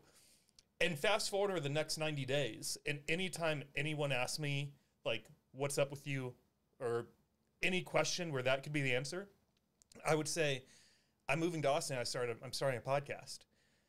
So now I've realized I've told like 30 people this, and it's October now, and I'm like, if I don't do this, I'm a liar. Yeah. Almost like I've made this commitment now to myself more than them. Like, why have I been telling people this if I'm not going to follow through with it? So I went on, like, apartmentfinder.com or some shit, put my name and phone number in there. This place calls me up. They send me a video of, like, you saw it when you came in. I was like, oh, this place is beautiful. This is Austin? All right. So then, similar to you, I either sold, gave away, or threw out everything I owned except for that dog and what I could fit in the trunk of my car. And the day after Christmas, we drove out to Austin, Texas. Fantastic. So I bring all that up to say I'm trying to wrap my head around what you're saying, because I think we're saying something similar but different. Because I'm bringing all this up to say I do believe that there is a power to saying things out loud, writing them down, reading what you wrote down out loud to yourself or in the mirror. I definitely believe in it. I guess I'm wondering why I'm having a hard time applying this to dating. Maybe it's almost like I've been single for so long. I'm telling myself, like, no, this isn't possible. You can do that with the podcast. You can do that with your money. You can do that with your friends. But a boyfriend, no way, Jose. Exactly. That's a limiting belief that we all have. We all have it towards something, right? Right. And so let's talk about, because I think what you did when it came to moving to Austin is a perfect example of what I'm trying to say. It's because you declared to the world you're going to do something. Mm-hmm. And you partially did it out of social pressure. Like, you didn't want to be seen as a liar. You don't identify as a liar, so you did everything possible, including selling most of what you own and driving halfway across the country to prove to yourself you're not a liar, number one, which is okay. That's a decent way to get what you want out of life. Right. But what you did was you declared what you're going to do, and then you did the next obvious step to make it happen. You went to apartments.com, whenever it was, searched your what you would like, and you found it. And then you probably like looked at your stuff, like, all right, sell, give away, donate, whatever it is. And then you ended your lease, whatever you had going on there. You did the proper steps necessary to align what you declared with the world to that actually becoming reality. This is the problem with manifestation in today's day and age, is people say what they want, but they don't do anything to make it happen. Yeah. I assume because of the vision you had of moving to Austin, starting a podcast, it wasn't necessarily difficult or hard to make that transition happen. It seemed like it happened pretty spur of the moment. It seemed like it happened planned and aligned how it's supposed to. Probably what wasn't hard. The next step was obvious to you. That's the same for every aspect of life. For everything. Especially the things we have limiting beliefs around. And so if our thing is, I want this boyfriend, I want this partner who looks like this, makes this much money, has this type of personality, whatever it is, whatever you value, if we write that down and then we ask ourselves, what does that person want in a partner? What type of person, what version of myself can I be that would attract that type of person? So other than going out seeking and going to the grocery store and hang out the sausage department 24/7, you know, from open to close, no, we focus on the other list we just created of who I need to become to attract that type of person. And then naturally, when you become, day by day, incrementally become that person that your dream person would be attracted to, that dream person you've always wanted to be, you will attract those people in waves. There'll be so many men that you have to fight them off. I'm telling you, this is how life works. You know? So let's say like an entrepreneur. Elon Musk saw his vision of what he wanted to do with his companies, with Tesla, with SpaceX, all these things, and he asked himself, what is the most simple, necessary first step for me to take? And then he's like, what's the next step I need to take? What's the next step? What's the next step? And so he did that for years until a point where he had momentum and he was close to building what Tesla is today. And in doing so, he is now attracting everyone and everything to him. He has infinite opportunities, infinite investors, infinite women, infinite everything, because he had a dream so big and every single day he worked towards creating it. But he knew that he had to create himself into the engineer, into the marketer necessary to get there. And so that works for business and money. That works for relationships. That works for every aspect of life. It's much more simple than we think, but we allow our mind to get in the way and prove it that we don't deserve it. This is why people are poor. They don't need to be. But it's a story they're telling themselves that they're unworthy of being rich. Right. And they, like we talked about earlier, they use an excuse of, oh, all rich people are miserable. Or all rich people made their money in a dirty way. Whatever it is, all these different reasons to allow them to stay where they're at. But why can't everyone be rich? They're literally printing trillions of dollars per year. There's plenty of money to go around for everyone. We can grab a few million. Right. And so all of our limiting beliefs are simply a belief in the mind, where everything in this reality, including the universe as a whole, is constantly expanding. Which means there is definitely enough women that would be attracted to me. There are definitely enough men that are attracted to you at this current state. But if you become a highest version of yourself, it'll be an ocean full. And so it's all much more in our grasp than we think. And honestly, that's what I kind of teach people to do. You know, so I write full time and I write about love, I write about spirituality, I write about feeling as if we're loved and enough can heal so much of that wounds for not operating from fear. But I also teach people how to become the best version of themselves through habits and beliefs that allow them to attract whatever they want to attract. Money, women, men, love. So yeah, man, it's something that I think society has told us that we can't have, but we're all deserving of having. Yeah. So that was his nice way of saying, I'm the problem. You're a great podcast host, man. You're listening. Now do some cocaine and hang out in the sausage aisle. That's what I'm saying. Oh man, no, it reminds me of Ed's example of the thermometer or the temperature gauge. Yeah. In case you guys don't know what that is, would you like to explain it? I can, if you haven't heard it. Go right ahead. Yeah. Basically, like, I have my thermometer in here set for 68. It's where I'm comfortable. And if I am, the analogy is if you're getting successful in life, and that success looks like the gauge is going up 69, 70, 71. Those first few degrees, it's not a drastic change, and so you're still comfortable and you're okay with that success. But then when it gets to be like 78, 79, 80, it's almost like, oh, I shouldn't have this podcast.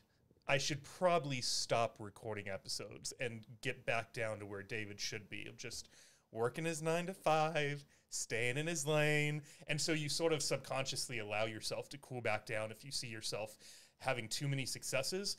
And it works on the other side as well, where then if I stop the podcast, I go back to my 9 to 5, maybe I start drinking more, smoking more, having a bunch of hookups, doing things that I know are not good for my soul, and I get down to like 50 degrees, I have the opposite realization of like, fuck, I've really strayed like down the wrong direction, and I get myself back up to that 68 degrees where I like to live.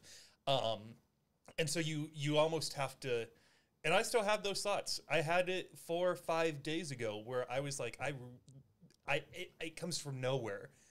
I'll just be like walking the dog. I'll be like, no one is listening to the podcast. You should stop recording. And for the podcast, I override that. I just tell myself to stop thinking that. I'm like, I don't know where that came from. I don't know why it came up, but it was wrong. It was not my intuition.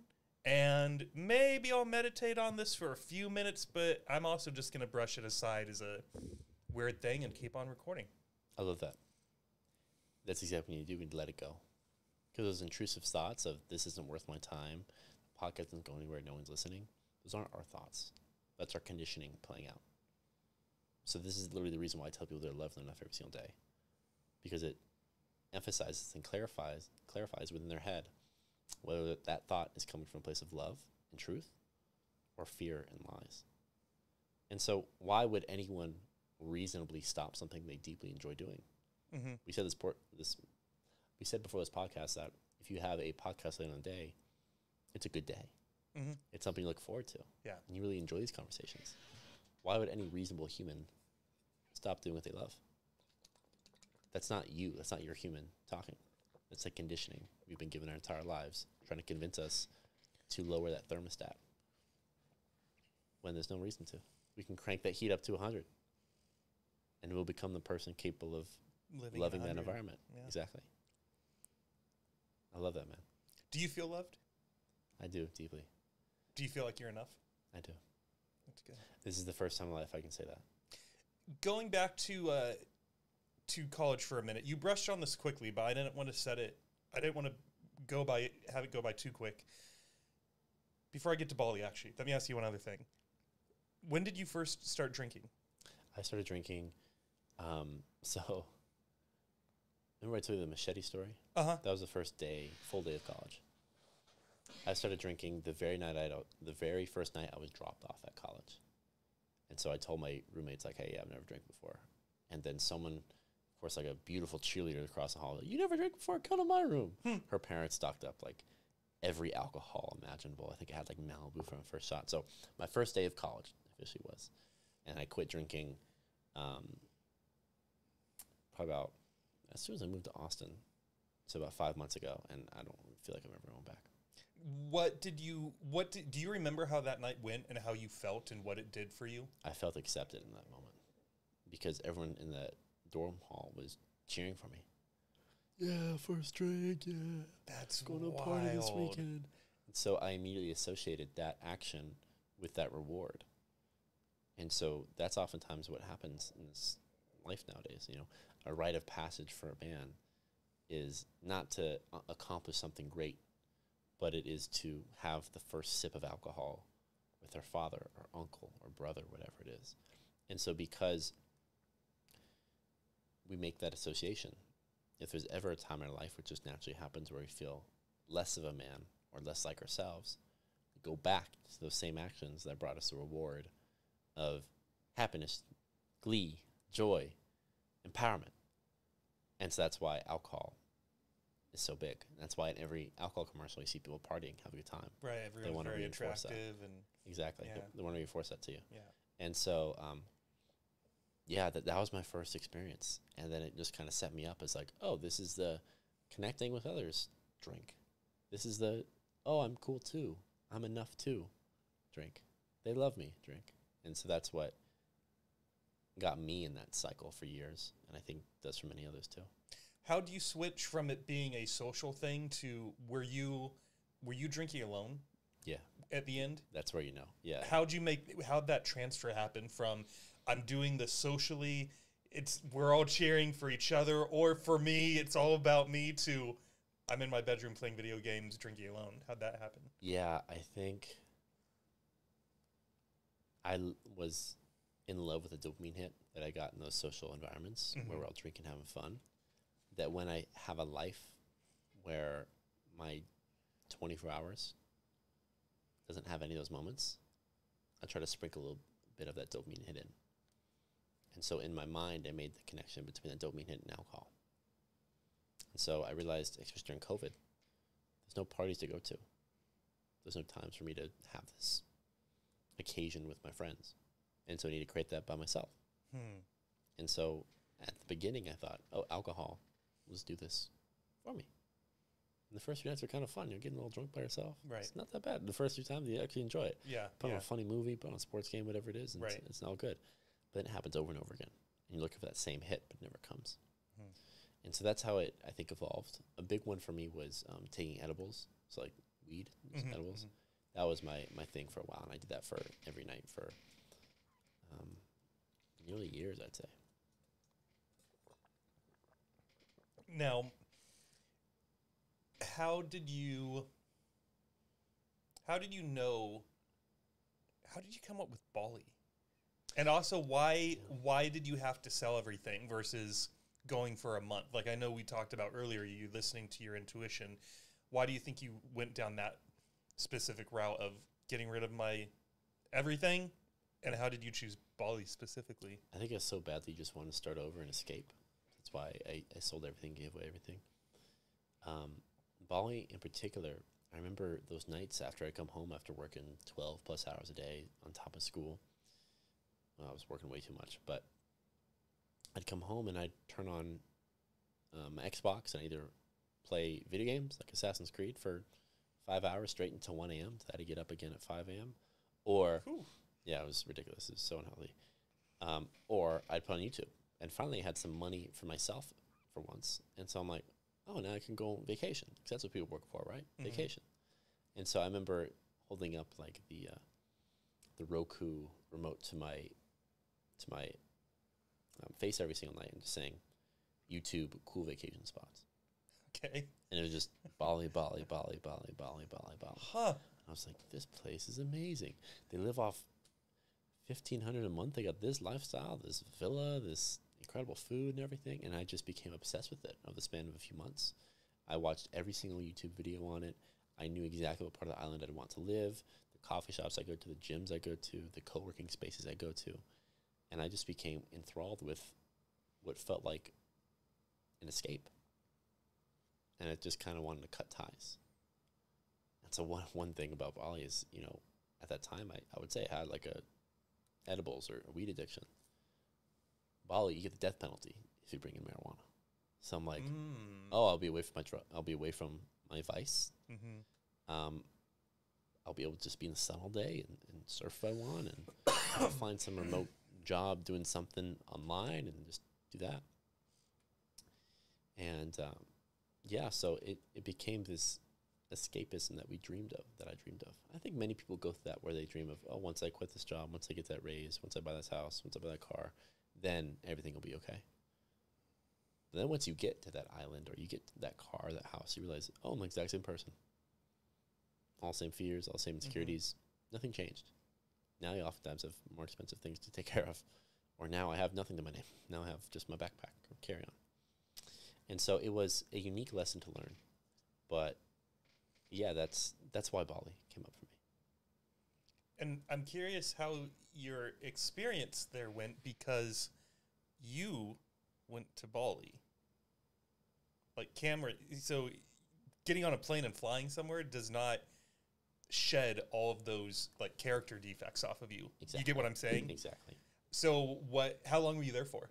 I was there for, I think 20 months in total. 20 months in total. So almost 2 years. What happened while you were there? So much. I feel like I got a crash course for life on this unique, secluded island, right? And so not only was I exposed to a completely different aspect of life, a level of poverty I've never seen before, a level of just great humans I've never seen before. Like, truly some fantastic people living there that, despite having nothing to their name, are the most caring, giving people that I've ever witnessed. And so I've had that experience. I've been able to spend weeks sipping Mai Tais on the beach, like everyone dreams of. And I've realized, oh, that's kind of miserable after day 8, you know? That's why vacation's vacation. You go back to normal. Right, right. But yeah, when I first got there, I was like enjoying all the great parts of it. But funny, second day, I got a pretty serious injury where second day there, I went body surfing in the ocean. And then I crashed into a piece of coral, and it left this huge gash in my like stomach, like abdomen area, right side of my hip. And it was so uncomfortable. And so I was walking outside of the water onto the beach, and I didn't really think anything of it, just thought I maybe scraped something. But then I see a bunch of Indonesian men giving the face of, and all the tourists like, and there's this huge, pretty much hole, it looked like, in my stomach that was gushing blood. So you didn't see it? You didn't look down? Didn't see it. And then they're like, oh, you go. I'm not trying to take their accent, but they rushed me to this, what looked like 14-year-old's moped, as he took me to the local hospital to get me bandaged up and patched up and everything. But in doing so, after that all happened, and thankfully it all went well, and surprisingly, despite the mold in the ceilings and the nurse looking like she's 16, she did a fantastic job, patched me up perfectly. I now had a very tough time sitting, tough time getting around, tough time going on the moped and all this. And so now I was in my room, alone, on the other side of the world, not knowing anyone, not knowing the language. And I just felt incredibly lost. And I'm like, oh my gosh, I'm the same person. I still want to go find a way to smoke weed or take an edible. I still want to go drink. I still want to order an Xbox in my room, play video games. I still want to do these things to escape, because I wasn't confronting the thing that I needed to confront my entire life. And so the first few months were very hard, and I did very little. And when people would call home, they'd be like, oh yeah, Bali's amazing. Look at the beach here. Look at this here. But inside I was just miserable, because I was the same person. And my escape, I realized, is just the same misery on a prettier background. Mm-hmm. And so, yeah, thankfully over time, over a handful of months, I was able to finally go within and give myself that alone time to think about my life and things I wish I would have done differently, and more importantly, how I want to live my life going forward. And most importantly, forgiving myself for everything I did and did not do. And in that process of forgiving myself, it unlocked a level of freedom and love for myself that I didn't have prior. And in doing so, I felt as if I was no longer going to allow freedom, no longer allowed to have fear running my life. And so that just flipped a switch onto everything. I started taking my life more seriously. I created community events like the Men's Circle, a bunch of business connections. I got on top of my health, some of the things. simply because I finally allowed myself the space to go within, to confront the friction, to confront the fear, which we're all capable of doing. And what that process looks like is oftentimes going back to whether it's the huge moments of your life, the core moments, or just the minor moments that took place, different aspects, going back to those moments and reliving them, and now being okay to express them. And so if you witness something at 7 years old that you should have cried about but you didn't, or at 72 years old, and it could have been any age, or you could have been angry at, or could have laughed at, enjoyed at, but whenever those emotions were suppressed, it stuck with you and created a little darkness or hole in your heart. And so intuitively, listening to that voice that I've always had, it instructed me on how to go back to that time in my life, live out those emotions, feel them, cry if needed, punch a pillow if needed, do all these things that allowed me to overcome them and let go of what happened to me. In doing so, I now felt as if so much of the fear that had paralyzed me my entire life, the fear of what other people thought, the fear of needing the approval of my parents, the fear of all these different things that were all just an illusion I created in my mind, just like the rest of us, I was now able to finally let go. And in doing so, one can live life of what I call like so much offense that it's offensive. And it is the only life I believe it's worth living. And this is, like you asked yourself, like at the beginning of the podcast, like, if we had 6 months to live, if you had a cancer diagnosis, whatever it may be, how do you want to spend your life? That's what we are able to live like once we have drained out all the fear through past emotions that weren't expressed. And so by no means am I perfect now, but I would say the far majority of emotions I've dealt with. And thankfully, I've been able to live life with offense. And that is why people like you, other people close to me, see my life moving very quickly and thankfully in my favor. Because I can now look at the world exactly how it is without my mind trying to create stories about how it is. And I'm able to operate in a way that feels aligned.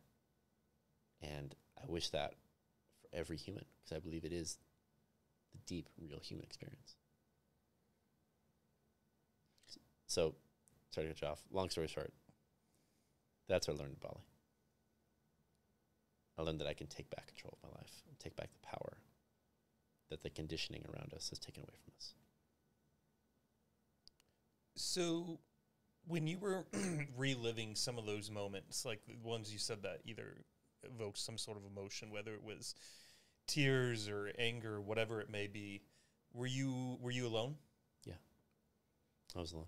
And was it just a matter of almost like a meditation of just thinking about your life and sort of going through all those memories and figuring out which ones just like were holding space in your head and then trying to figure out why it was holding space in your head?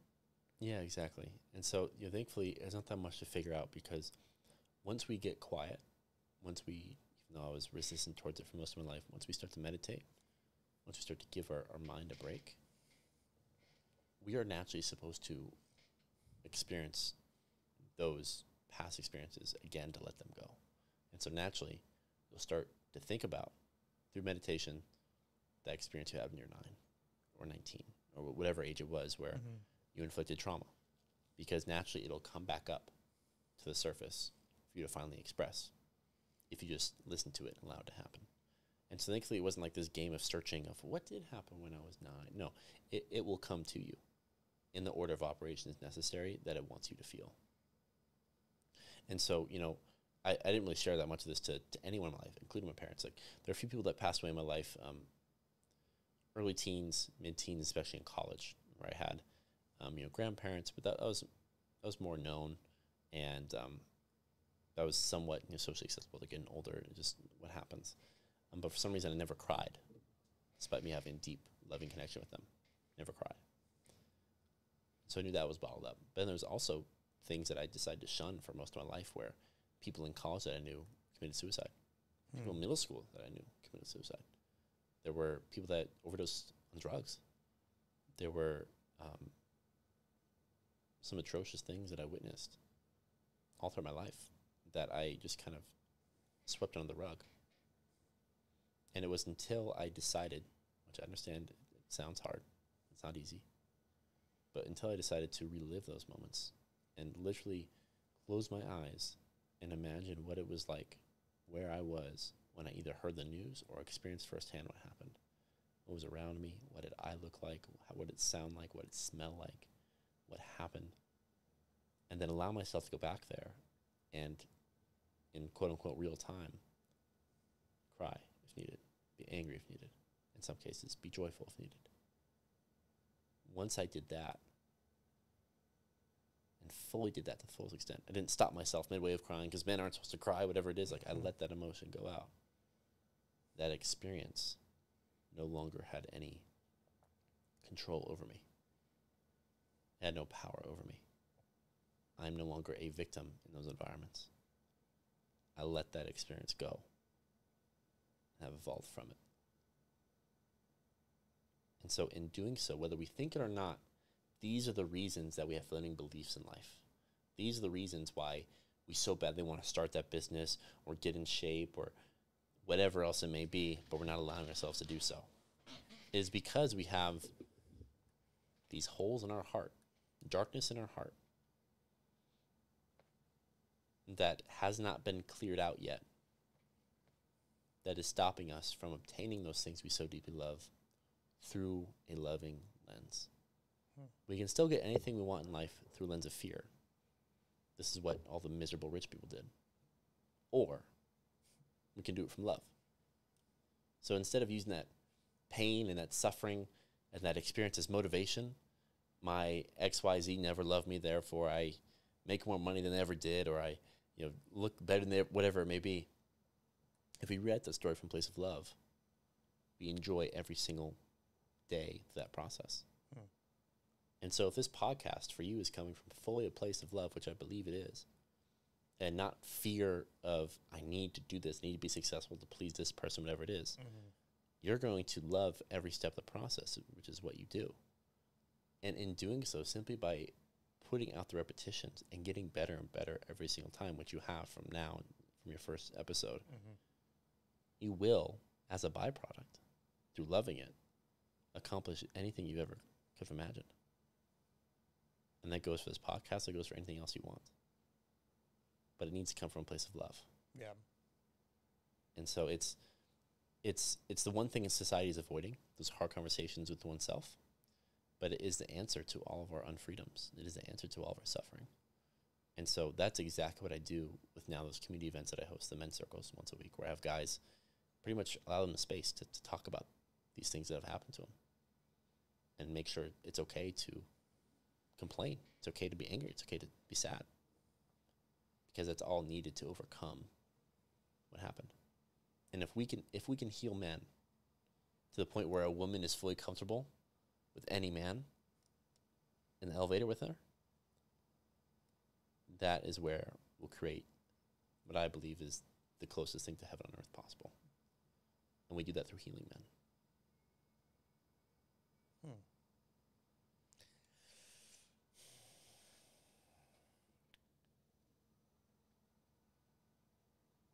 Let's come back to healing men in a second. Okay. Why Austin? And how did you know it was time to leave Bali? My gut told me. Okay, so you're getting better at listening to your intuition. Yeah, 100%. Okay. And so in Bali, after these things happened, after I expressed these emotions, when you do that, you're getting rid of all the garbage that your conditioning and your ego is feeding off of. The voice in your head telling you can't do stuff. And so now the other voice in your head, your intuition, is becoming incredibly clear. And so I was loving my life in Bali. I was like, man, I kind of want to be here forever. I was looking at getting like citizenship. I was looking at all these other things. And then I had this voice in my head like, it's time to go back. It's time to go back. Gotta go back home. There's more to do at home. How long was it there, do you recall? Did it take a couple days or a couple thoughts of hearing it before? It took me weeks before listening to it. A couple weeks. And in that span of time, I'm like, no, I'm going to stay here. I love this life. Life in Asia is so cool. I have good friends, build a community, whatever it is. And at the same time, I was getting that voice. It took weeks. But in those weeks, my life began to decline. I got sick for no reason. I wasn't changing up my diet. I would eat anything funny, which happens a lot in Bali, whatever it is. Like, I'm still doing well, but I got sick. My moped started to break down, got a flat tire, whatever it is. Like, all these other things were going against me. And that happened for weeks upon weeks until I could barely get out of bed. I was so sick. But then I said in my mind, all right, it's time to listen to my intuition and move to America. Move back. As soon as I made that distinction, my sickness went away. Everything in my life that was going terribly, all of a sudden was remedied literally in the snap of a finger, overnight.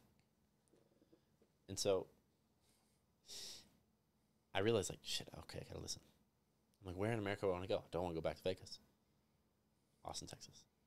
How'd you land on Austin? That was what intuitive voice said. Really? Yeah. So you didn't talk to anyone about it? No. I knew Joe Rogan was here. He thought a lot of cool things about it. But I'd never been here before. Didn't know anyone that was currently living here or ever from here. Yeah. And then it was funny, you know. Okay, I'll tell you. So I wrote this love letter, which is my daily newsletter, a while back that explained the story. But what happened was one night I said, I really need to go back to America.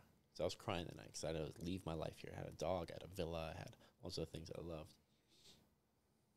So the next day I'm like, all right, let's go apartment hunting. I'm like, Austin, Texas seems like a really cool place. I started searching apartments. I'm like, oh, this place would be awesome. Airbnb, oh, this is awesome. They got a river right in the middle of the city. I lived in a desert my entire life. This is so cool. Look at the greenery. I love comedy. Look at all the comedy shows. Yeah. I'm like, okay. And this is, very first day of committing to go back to America. After I'm done researching, doing all the things to book my flights back, whatever it was, I drive my moped to what would be the men's circle most of the night, the local co-working space. And as I'm driving my moped, I run across this traffic jam, which happens all the time. Some dude's shitty pickup truck had the bed loose and a bunch of coconuts just rolled out in the street. You can't really drive with Coconut Street. It feels like Mario Kart, right? And if you with real repercussions. And so it was a huge traffic jam. But when it's finally my turn to turn on the street through the coconuts as I'm walking my moped through it, a guy to my right grabs my attention. And it was this rice farmer. And rice farmers there, have very little to their name. Maybe a pair of flip-flops and an old shirt. And they got their rice, their cows. That's their life. But this guy, for some reason, had on a brand new shirt that said GVR on it. And I'm like, okay. And I'm like, so it's a beautiful lime green, brand new polo shirt that said GVR. And that symbol, I look closer. Again, I'm holding up traffic at this point because I'm right in the middle of this intersection trying to navigate the coconuts. A bunch of Indonesian farmers and businessmen are honking at me go, go, go. But I'm like, what is on his shirt? I look closer and it said Green Valley Ranch Resort and Casino, Henderson, Nevada. That shirt was a employee shirt from the resort and casino maybe 4 miles from my house in Vegas. And so not like I'm in LA right now. I am literally on the other side of the world. And this rice farmer that has nothing to his name happens to have the uniform of a company that's located 4 miles from where I grew up. Right down the street. The same place I used to go watch movies at. Same place I used to hang out on the weekends. Is that. That is odd. But why is that happening? And so I'm thinking about that. Okay, I'm driving to the co-working space. I'm like, why did I just see that? I roll up to the co-working space. I park my moped, and another guy, looks like he's probably early 30s, is at that co-working space at 7:30 at night, which is around the time it starts. And no one's at the co-working space unless you're there for the men's circle. And so I go to myself and introduce myself, say, hey, welcome to the men's circle. Thank you so much for coming. What's your name? He's like, oh, my name's Preston. I'm like, wait, oh, you sound American. There's not that many Americans in Indonesia. It's me and maybe 2 others out of millions of people, because the other side of the world. But I'm like, oh, you're American. Where are you from? He's like, I'm from Austin, Texas, born and raised. I'm like, you mean the place I just researched for 4 hours right before I came here? that I'd never heard of prior, but now I just have the gut feeling I should go to. He's like, are you serious? I'm like, yeah. And so it's like, you got to move, bro. If you get in the sign to go, you're going to love it. You should do it. And so he pretty much sold me on it within half an hour before the circle started.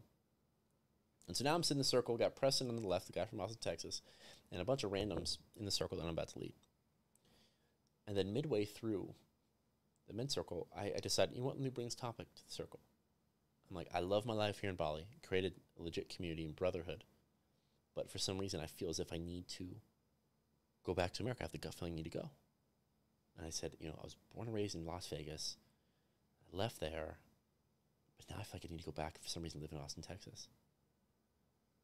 And then another guy to the right of me who looks like he's from Central America, some sort, which is what a lot of people there are from. Central America, Australia, Europe, whatever it is. He's sitting right next to me and he says, brother, you live in Las Vegas? It's like, I've been living in Henderson, Nevada the past 4 years. And I'm like, number one, another American. Uh-huh. Number two, he said, yeah, right next to Coronado High School. That was my rival high school. And so it could not have been 6 miles from my house. And so I'm like, you're telling me I had the GVR shirt, a guy from Henderson, a guy from Austin, all in the same 45-minute window across the world from where all those places actually are. The coincidences that just took place are unfathomable. Right. Like, it's not possible unless it's meant to be. And so as I'm telling people I'm thinking I'm going to move back, and this guy says, oh, I'm from Henderson, I'm like, okay. All right, God, universe, intuition, I'm listening. I'm moving back. And so that's what I did. And a handful of weeks later, found someone for my villa, dog, all those things, and then now I'm back here. I arrived to Vegas, and I'm like, I really think Austin's the place. I wrote down exactly what I wanted in an apartment. Went to apartments.com, put in the filters. The first one I saw, I'm like, oh, that's the one. Didn't look at any others. I arrived here, stayed in Airbnb for a few nights, and then toured that apartment complex. I'm like, oh, that's the one. I've been living there since. And I've been loving it. Yeah. Yeah, you have a girlfriend that you're in love with. Yeah. You guys just bought a house. Just bought a house. I'm sort of going to skim over the good things that have happened and just rushing into them because I want people to see the example that you've been living and know that you're feeling very fulfilled in more way than one. Maybe we'll have you back for a part 2 and we can talk about Austin more and life and whatnot. But there's something I want to touch on before you leave tonight. Of course. You said that men need to heal. Yes. Some statistics that I'm not sure if you've heard before. And let me find one specific one real quick.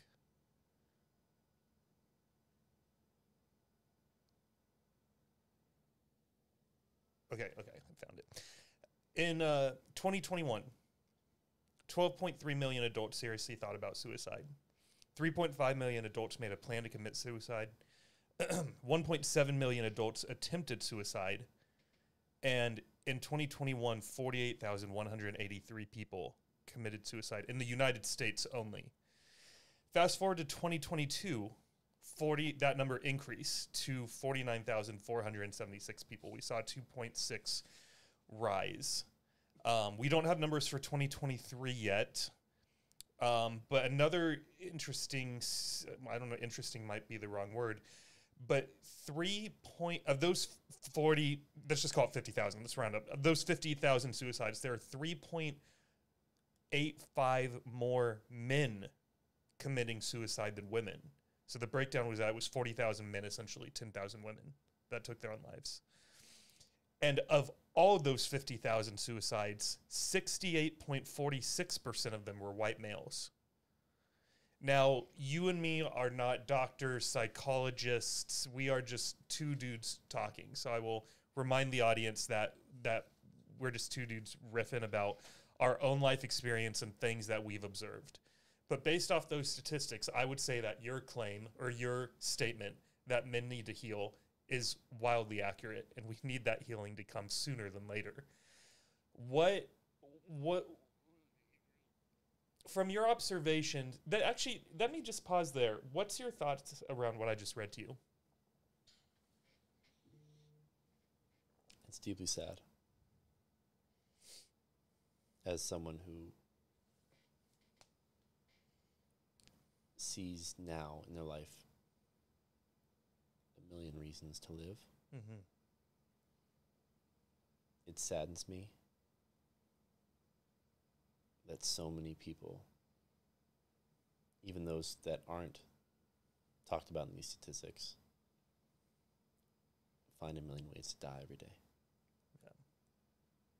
Yeah. And I feel as if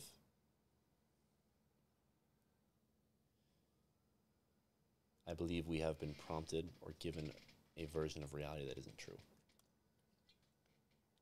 that isn't right, that isn't destined for our human experience. And in doing so, we've devalued the life of humans in general, but especially men, in particular white men. We're trashed. We are shipped off to war, oftentimes pointless wars over money and resources.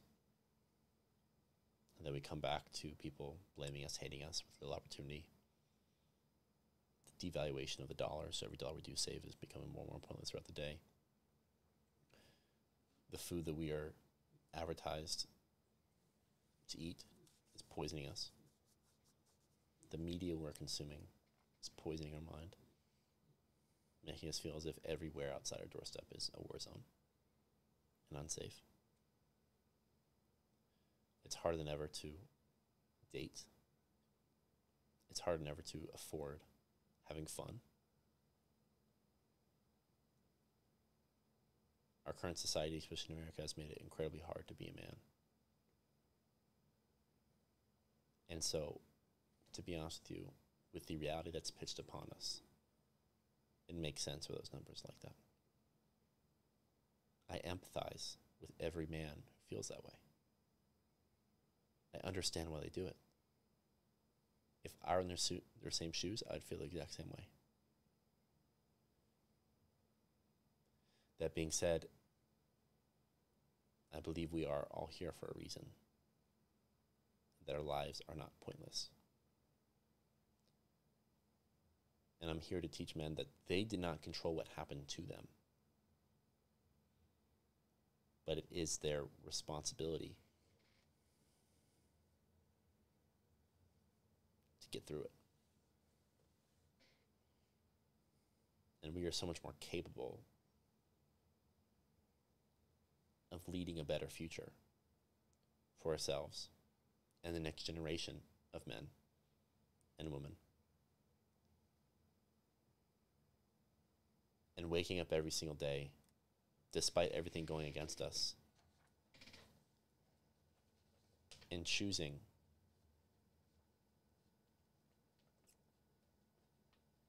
to walk the walk and become a man that the world needs, we can and will have a better tomorrow. I'm not saying it's going to be easy, but it's deeply worth it. And I promise you the way to get there is to run towards what we've been avoiding. You know, for years, part of our conditioning is to not face our emotions. If you cry, you're weak. Mm-hmm. That's not the case at all. That is what has kept us trapped. So I believe the first step is to balance strength and what men are truthfully capable of with compassion for ourselves and others. And the next iteration of mankind, in particular men, will be finding this balance of brute force and empathy. And I think it's a fine line that we're all capable of walking. We just haven't been shown that's an option. And so in doing so, it'll take having to say no to a lot of what society's telling us to be. We'll also have to say no to being shamed, because we're not worthy of it. we're doing the best with what we can, with what we've been given. I believe that with every man. Now is the time, in some extent, to start a revolution. But it's not a revolution that's going to lead to more fighting and more war. It's a revolution to start within. It is a revolution that empowers us to love ourselves when the world is telling us to hate ourselves. It is a revolution to somehow overcome a system that is trying to put you down. And there is no better story, no better movie, no better life worth lived than to find a way to love oneself and love all the mothers and daughters around you.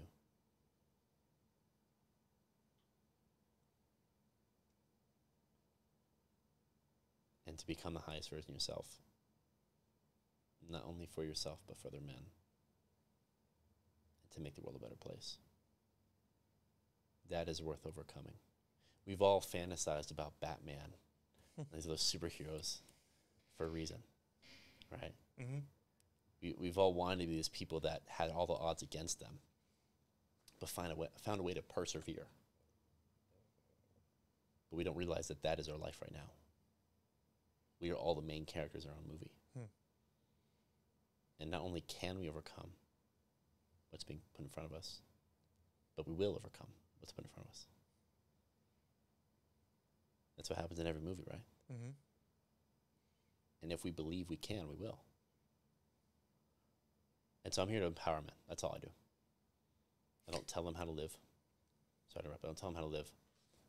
I just give them the tools necessary to design the life they've always wanted to live. Let's give them one tool now. You said, well, first off, you being here has been a tool for them. This has been a great conversation. I've learned a lot. I love when I get taught things on my podcast. It's awesome. I'm the problem. That's my takeaway from this episode. And thank you for taking the time out of your day to be here tonight, because I know that there could have been a million other things you could have been doing. So I'm extremely grateful that you would spend some of your time with me this evening. So thank you, first off. With that being said, one of the things you mentioned was balancing strength with empathy. So let's say there's someone listening tonight and they're like, empathy? Yeah. What's a way that you can practice empathy?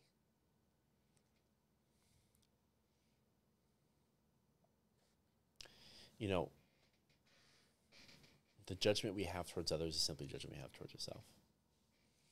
One who does not judge themselves is incapable of judging the world around them. They're incapable of judging the crackhead on the side of the street, or the guy that robbed the bank the other day, or whatever it may be. They're incapable of it because they're not doing it for themselves. And so what I recommend any man to do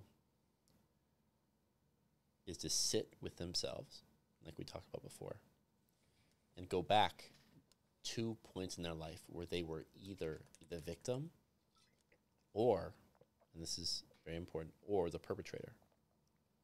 No matter what crime you've committed, no matter what mistreatment you've done to another human being, it's time to forgive yourself. It's time to show empathy towards yourself. It is time to overcome that lesser version of you that committed it. And you do that by letting go and forgiving. And so when I say provide strength, empathy, I'm saying provide empathy for yourself. Because if you walk around having less judgment for what you've done in the past, and less judgment for the situation you're in today, you will have less judgment for the world around you. Nothing from our past, good or bad, should ever define who we are today. And so empathizing with the version of yourself that used to be is exactly what I mean by that. And so when you do that, you'll have a lot more empathy towards your girlfriend, your kids, your employee, whatever it may be. The world will be a better place because you went within and finally forgave yourself and loved yourself, felt enough for yourself. I wonder if you'll agree with this. I have a friend that'll remain anonymous that he's come up a few times on the show, but he had a older brother who died at 32 years old 2 weeks before Christmas Day, a couple years ago. And fast forward 2 years, give or take, and we were driving together, and we had some time before we were getting to our destination, and it was just the two of us. So I wanted to take advantage of the privacy and just said, "Hey, how have you been doing with this?" And we talked about it for a while, but one of the things that he said that was really interesting was I could tell he wanted to cry, and he was fighting with everything in him to hold it back. And I was like, brother, it's just me in here. Like, if you want to let it out, like, I'll probably cry with you. But, like, go ahead. Like, it's just me. I don't give a fuck, Allow yourself to cry. And he's like, well, I don't cry. Because that's not how my dad raised us. He raised men. And so I wonder if even maybe you can't do it in this moment while listening to the podcast, but the next time something comes to mind that the emotion it elicits is tears or rage, sort of like what you were saying, allow it just to come out. Stop fighting it and thinking that you need to hold that back because of how you were raised, because you don't look cool, because that's not what culture tells us we should do. Just let it out. Exactly. I think that you can have those moments intentionally, like what you were doing in Bali. But I've also had moments where sometimes something will be driving and something will come to mind, and 10 seconds later, I'm ugly crying, Yeah. So just, how does it feel after you're done crying? it often feels like there's a weight lifted off my shoulders. Exactly. Yeah. You feel lighter. Yeah. And so this is what I recommend, because life can throw experiences in your way as a man that we can't show our emotion right when that happens, right? Let's say you're on a work call and some employee says something offensive to you and you're angry at them and you want to be like, well, fuck you, well, whatever it is. No, we can't do that. We need to function in society. So this is what I do if that were to happen to me. If it is acceptable, I tell them, I do not like what you just said. That angered me. If it's not acceptable, or if for some reason they can't hear you, whatever it may be, I said to myself, I'm angry in this moment. I do not like what you just said. And then after that call is done, after I'm in a place where I am not a presence that would disrupt someone's safety, I allow myself, oftentimes in private, but now oftentimes around people that I deeply love, and I go punch a pillow. I go run. I go just yell fuck into a pillow, whatever it is. And I get the anger out of that moment. This also happens with sadness, right? There's moments in my life where tragedy has struck. I need to be there for others. But then I make sure, very soon after, I give myself the space to cry. And so it's being selective with and intentional with when and how you let your emotions out. Yeah. But make sure they get out, because that same cycle that you just talked about with your friend and his father said, men don't cry. That is exactly what's creating the hole in our heart, the darkness in our heart. That's perpetuating these cycles to continue. And if that cycle continues, those numbers of suicide rates that you showed me earlier are only going to rise. Mm-hmm. That is the reason for it. And the more our society can get better at expressing our emotions in a healthy way, we will see less wars, less domestic violence, less violence as a whole. And society will feel more human again, because that's what we're allowing ourselves to do, be more human. Imagine, if you would, that when this podcast goes live, a guy or a girl, a human, slightly younger than you, goes and fires up whatever video they're playing currently. They popped an edible, and they put this podcast on in the background. And over the course of these 2 hours, the game has been turned off, and they are 100% captivated by this conversation as they see someone in you that's a couple years ahead of them that is living the life they wish they were living and not doing what they're doing right now. And you can look into that camera and you could speak to them for a minute. What would you tell them? That is the greatest question I've ever been asked, by the way. I'll go ahead and look at the camera. to the person who is currently playing video games on some type of substance, what's happening here is that we are trying to find everything possible to numb ourselves, to escape from the present moment, because we do not like where we're at, or what we're doing, or who we are in particular. The one piece of advice I would give, because as David said, I was once in this situation, I would make the intentional effort as if my life depended on it, because it does. And I would give myself the space throughout my day to be silent. I would give myself the gift of solitude. I would sit down at the edge of my bed with no distractions, with no music on, no video games playing, no Netflix, whatever it is, no phone in sight, and just sit there. And do it for a longer period, do it for an hour. Because after about 20 minutes in, that monkey mind that's going on about the homework, you gotta do the email, you gotta write whatever it is, it's all gonna go to the wayside. And what actually needs to come up will come up. And in doing so, it's gonna be unpleasant. More than likely. Of course it is. That's why I've been avoiding it our entire life. We've known it subconsciously. But now it's time to finally face it. Because immediately after you face it, like David just said, you're gonna be feeling much better. You're gonna feel much lighter. And over the long term, clearing out that garbage of junk emotions we've been holding on to our entire life, clearing that out is going to allow us to finally become the person we want to become.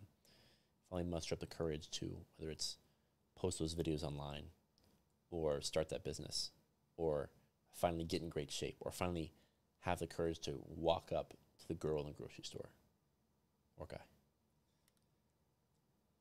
It's going to empty out all of our limiting beliefs, all of the shame and guilt that we've held on our entire life.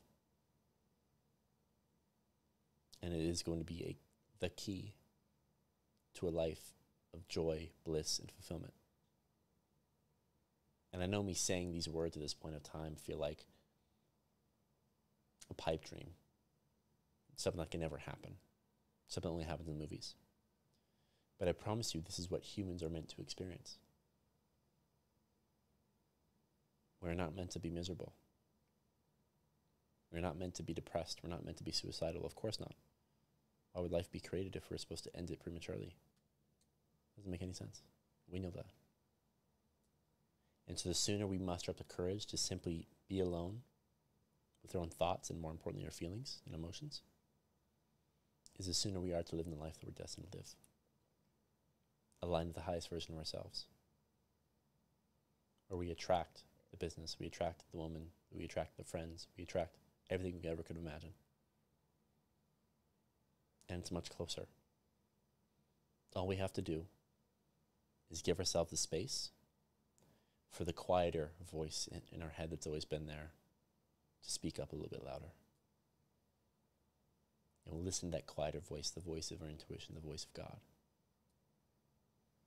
And we let this other voice, the one that's always going on 24/7, telling us all the fears, all the things we can't do, we allow the voice to fall the wayside and make that smaller voice the driver. And if that smaller voice, the voice of intuition, becomes a driver, it will guide us and drive us down a path we've always wanted to go down, to our dream destination. And it will do so effortlessly, and you will enjoy the ride. And so all it takes is just getting silent. And so I challenge you, the 22-year-old version of Cameron, to do just that. The older version of you would be very proud of you. That's it, David. Well done. Thank you for that. Of course. Well, before we start closing this thing out, is there anything else you wanted to talk about tonight that we haven't brought up yet?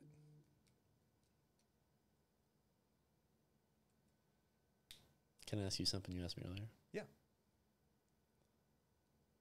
do you feel loved and feel enough? I do. Yeah, I do. You know, being single, there are definitely some days where, if I'm being fully transparent, it does get a little lonely in here. I find that it's often too, sometimes when we end a podcast, it just feels very quiet in here.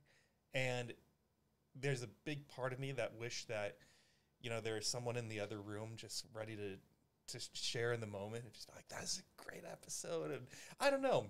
It just, there's something about right when a podcast ends, almost like the adrenaline rush from recording is so high that then, you know, I think it's a similar feeling. They say that like musicians have. You're on stage, people are cheering you on, everything's loud, and you're by yourself in a hotel room. Like it's such a switch of atmosphere. And so I do have moments here in the apartment specifically when it just feels quiet, you know, and it'd be like, man, sure would be nice if someone was here right now. But one thing I will say when it comes to you know, to feeling loved is little things like what I was telling you about earlier, the phone call from the guy in the walking group. That kind of stuff is happening more and more, and I really have loved where my personal life has gone in Austin. And in less than 2 years here, I feel like I've made some better quality friendships than I did in 30 plus years in California.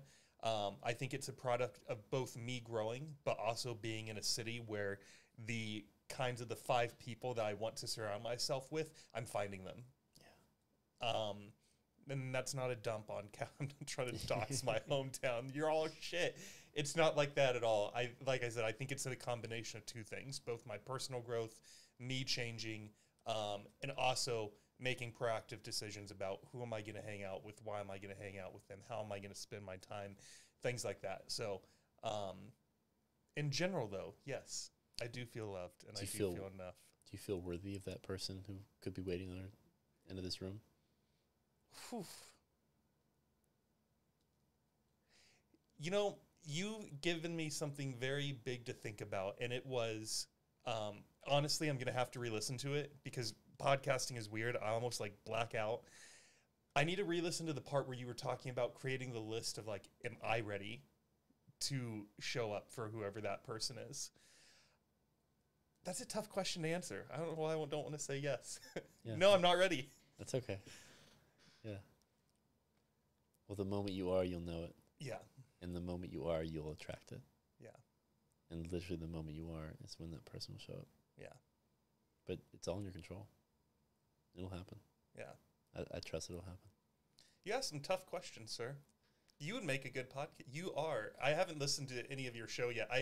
I think I told you I was debating if I was or wasn't going to, because sometimes I like to go into these interviews blind. So I decided to wait until after we spoke before listening to your show. But I would bet, based off of how you showed up tonight, you're a very good podcast host. Thank you, my friend. To be honest with you, I haven't recorded an episode in over a year. It's something that I started while in Bali and then stopped after about a dozen episodes. But it's something I will be bringing back the next handful of months and doing very consistently. I really admire your podcast and your consistency with it. That's something I want to do because, yeah, I mean, as you know, just it feels like magic sometimes, and we lose track of time when we're doing this, and something I really want to bring back into my life. So I appreciate that. Don't watch old ones. Wait for the new ones. Okay, I'll wait for the new ones. They're going to be good. They're going to be your quality type podcast. So they're going to be great. That's a very kind word. I appreciate that. Of course, my friend. But yeah, I really appreciate being able to hop on. I've wanted this for so long, and yeah, you're just such a fantastic guy, and I'm very happy with what you're building here. Thank you, man. That's very kind of you to say. I can't wait for those episodes. Great. So I'll be watching and waiting. You can be on one of them if you like. Sure. Incredible. I don't know. You asked some tough questions. You better be ready to cry, brother. Spotlight here. You're ready to cry. We have a closing tradition that I started in 2024 where as I'm listening to podcasts that I enjoy, if the host asks a question I really, really like, I jot it down and I'm asking them of my guests just because I'm curious how you are going to answer.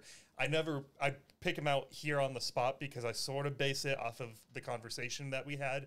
So the one that I'm going to throw at you...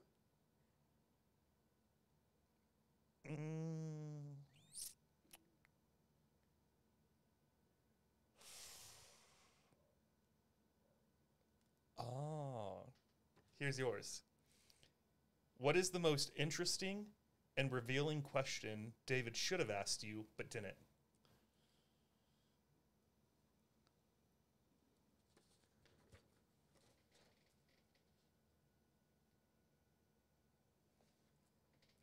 What is the point of life?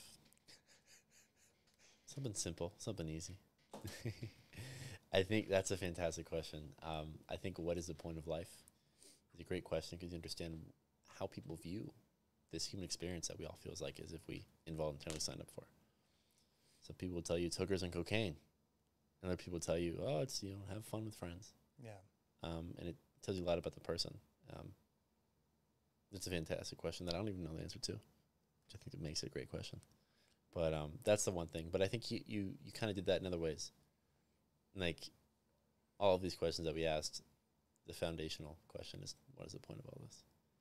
And so, yeah, I'm incredibly happy Thales went, my friend. And I'd love to be back sometime if you'd allow. Yeah, yeah. You know what I'm going to bring for my topic on the walk on Saturday? What is life? What is the point of life? Awesome. Just get off to the races, 8 a.m. on a Saturday morning. Last week, I think one of the guys' topic was like, it was something like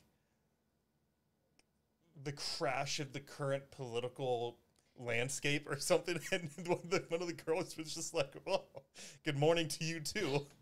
I'm going to be that guy this week. I was in that group when that happened. I remember that. Wait, what was the topic? It was like, talk about the current political conflicts that we're facing. Oh, was that what it was? Yeah. And he was like, well, good morning. that reaction made me chuckle. It's hilarious. Yeah. I think most people will probably like stray away from you if you see that. Then some will be like, oh, it's time. They've been waiting for someone to prompt them that. Yeah. And so I'm excited to see what reactions or conversations. What is the point of life? No one's going to talk to me this week. Or everyone. We'll see. Or everyone. Yeah. Cameron, do you prefer Cameron or Cam? My close friends call me Cam, so go ahead and call me Cam. Cam. Close friend status, guys. That's what's up. Let's go. Yeah. Cam the man. This has been so good. Thank you again for showing up tonight. To the audience, if you guys enjoyed this episode, or if you believe it could have an impact on young people throughout the U.S., I know for a fact that there's a strong group of listeners that are between like 12 and 32-ish who could be in Cameron's spot right now. And the only way that they're going to hear his message and his story tonight is we did our job. We came, we talked. Now I need you to do your job. Take 3 to 5 minutes to go onto Spotify, leave the show a 5-star review, go on to Apple Podcasts, leave a written review, and then go on to YouTube, subscribe to the channel, or take this episode and share it with someone, and just, let them know, I really love this episode, would like you to listen. But if you guys would do a couple of those things for me, it's free, and if you do that for me, I promise you that I will continue to bring you the best guests that I can find in Austin, Texas, and we'll continue to have entertaining stories, motivational stories that will light that internal fire within you, the listener. Thank you so much, guys. I love you. Stay healthy, stay happy, and we'll see you next Saturday night. Bye, everyone.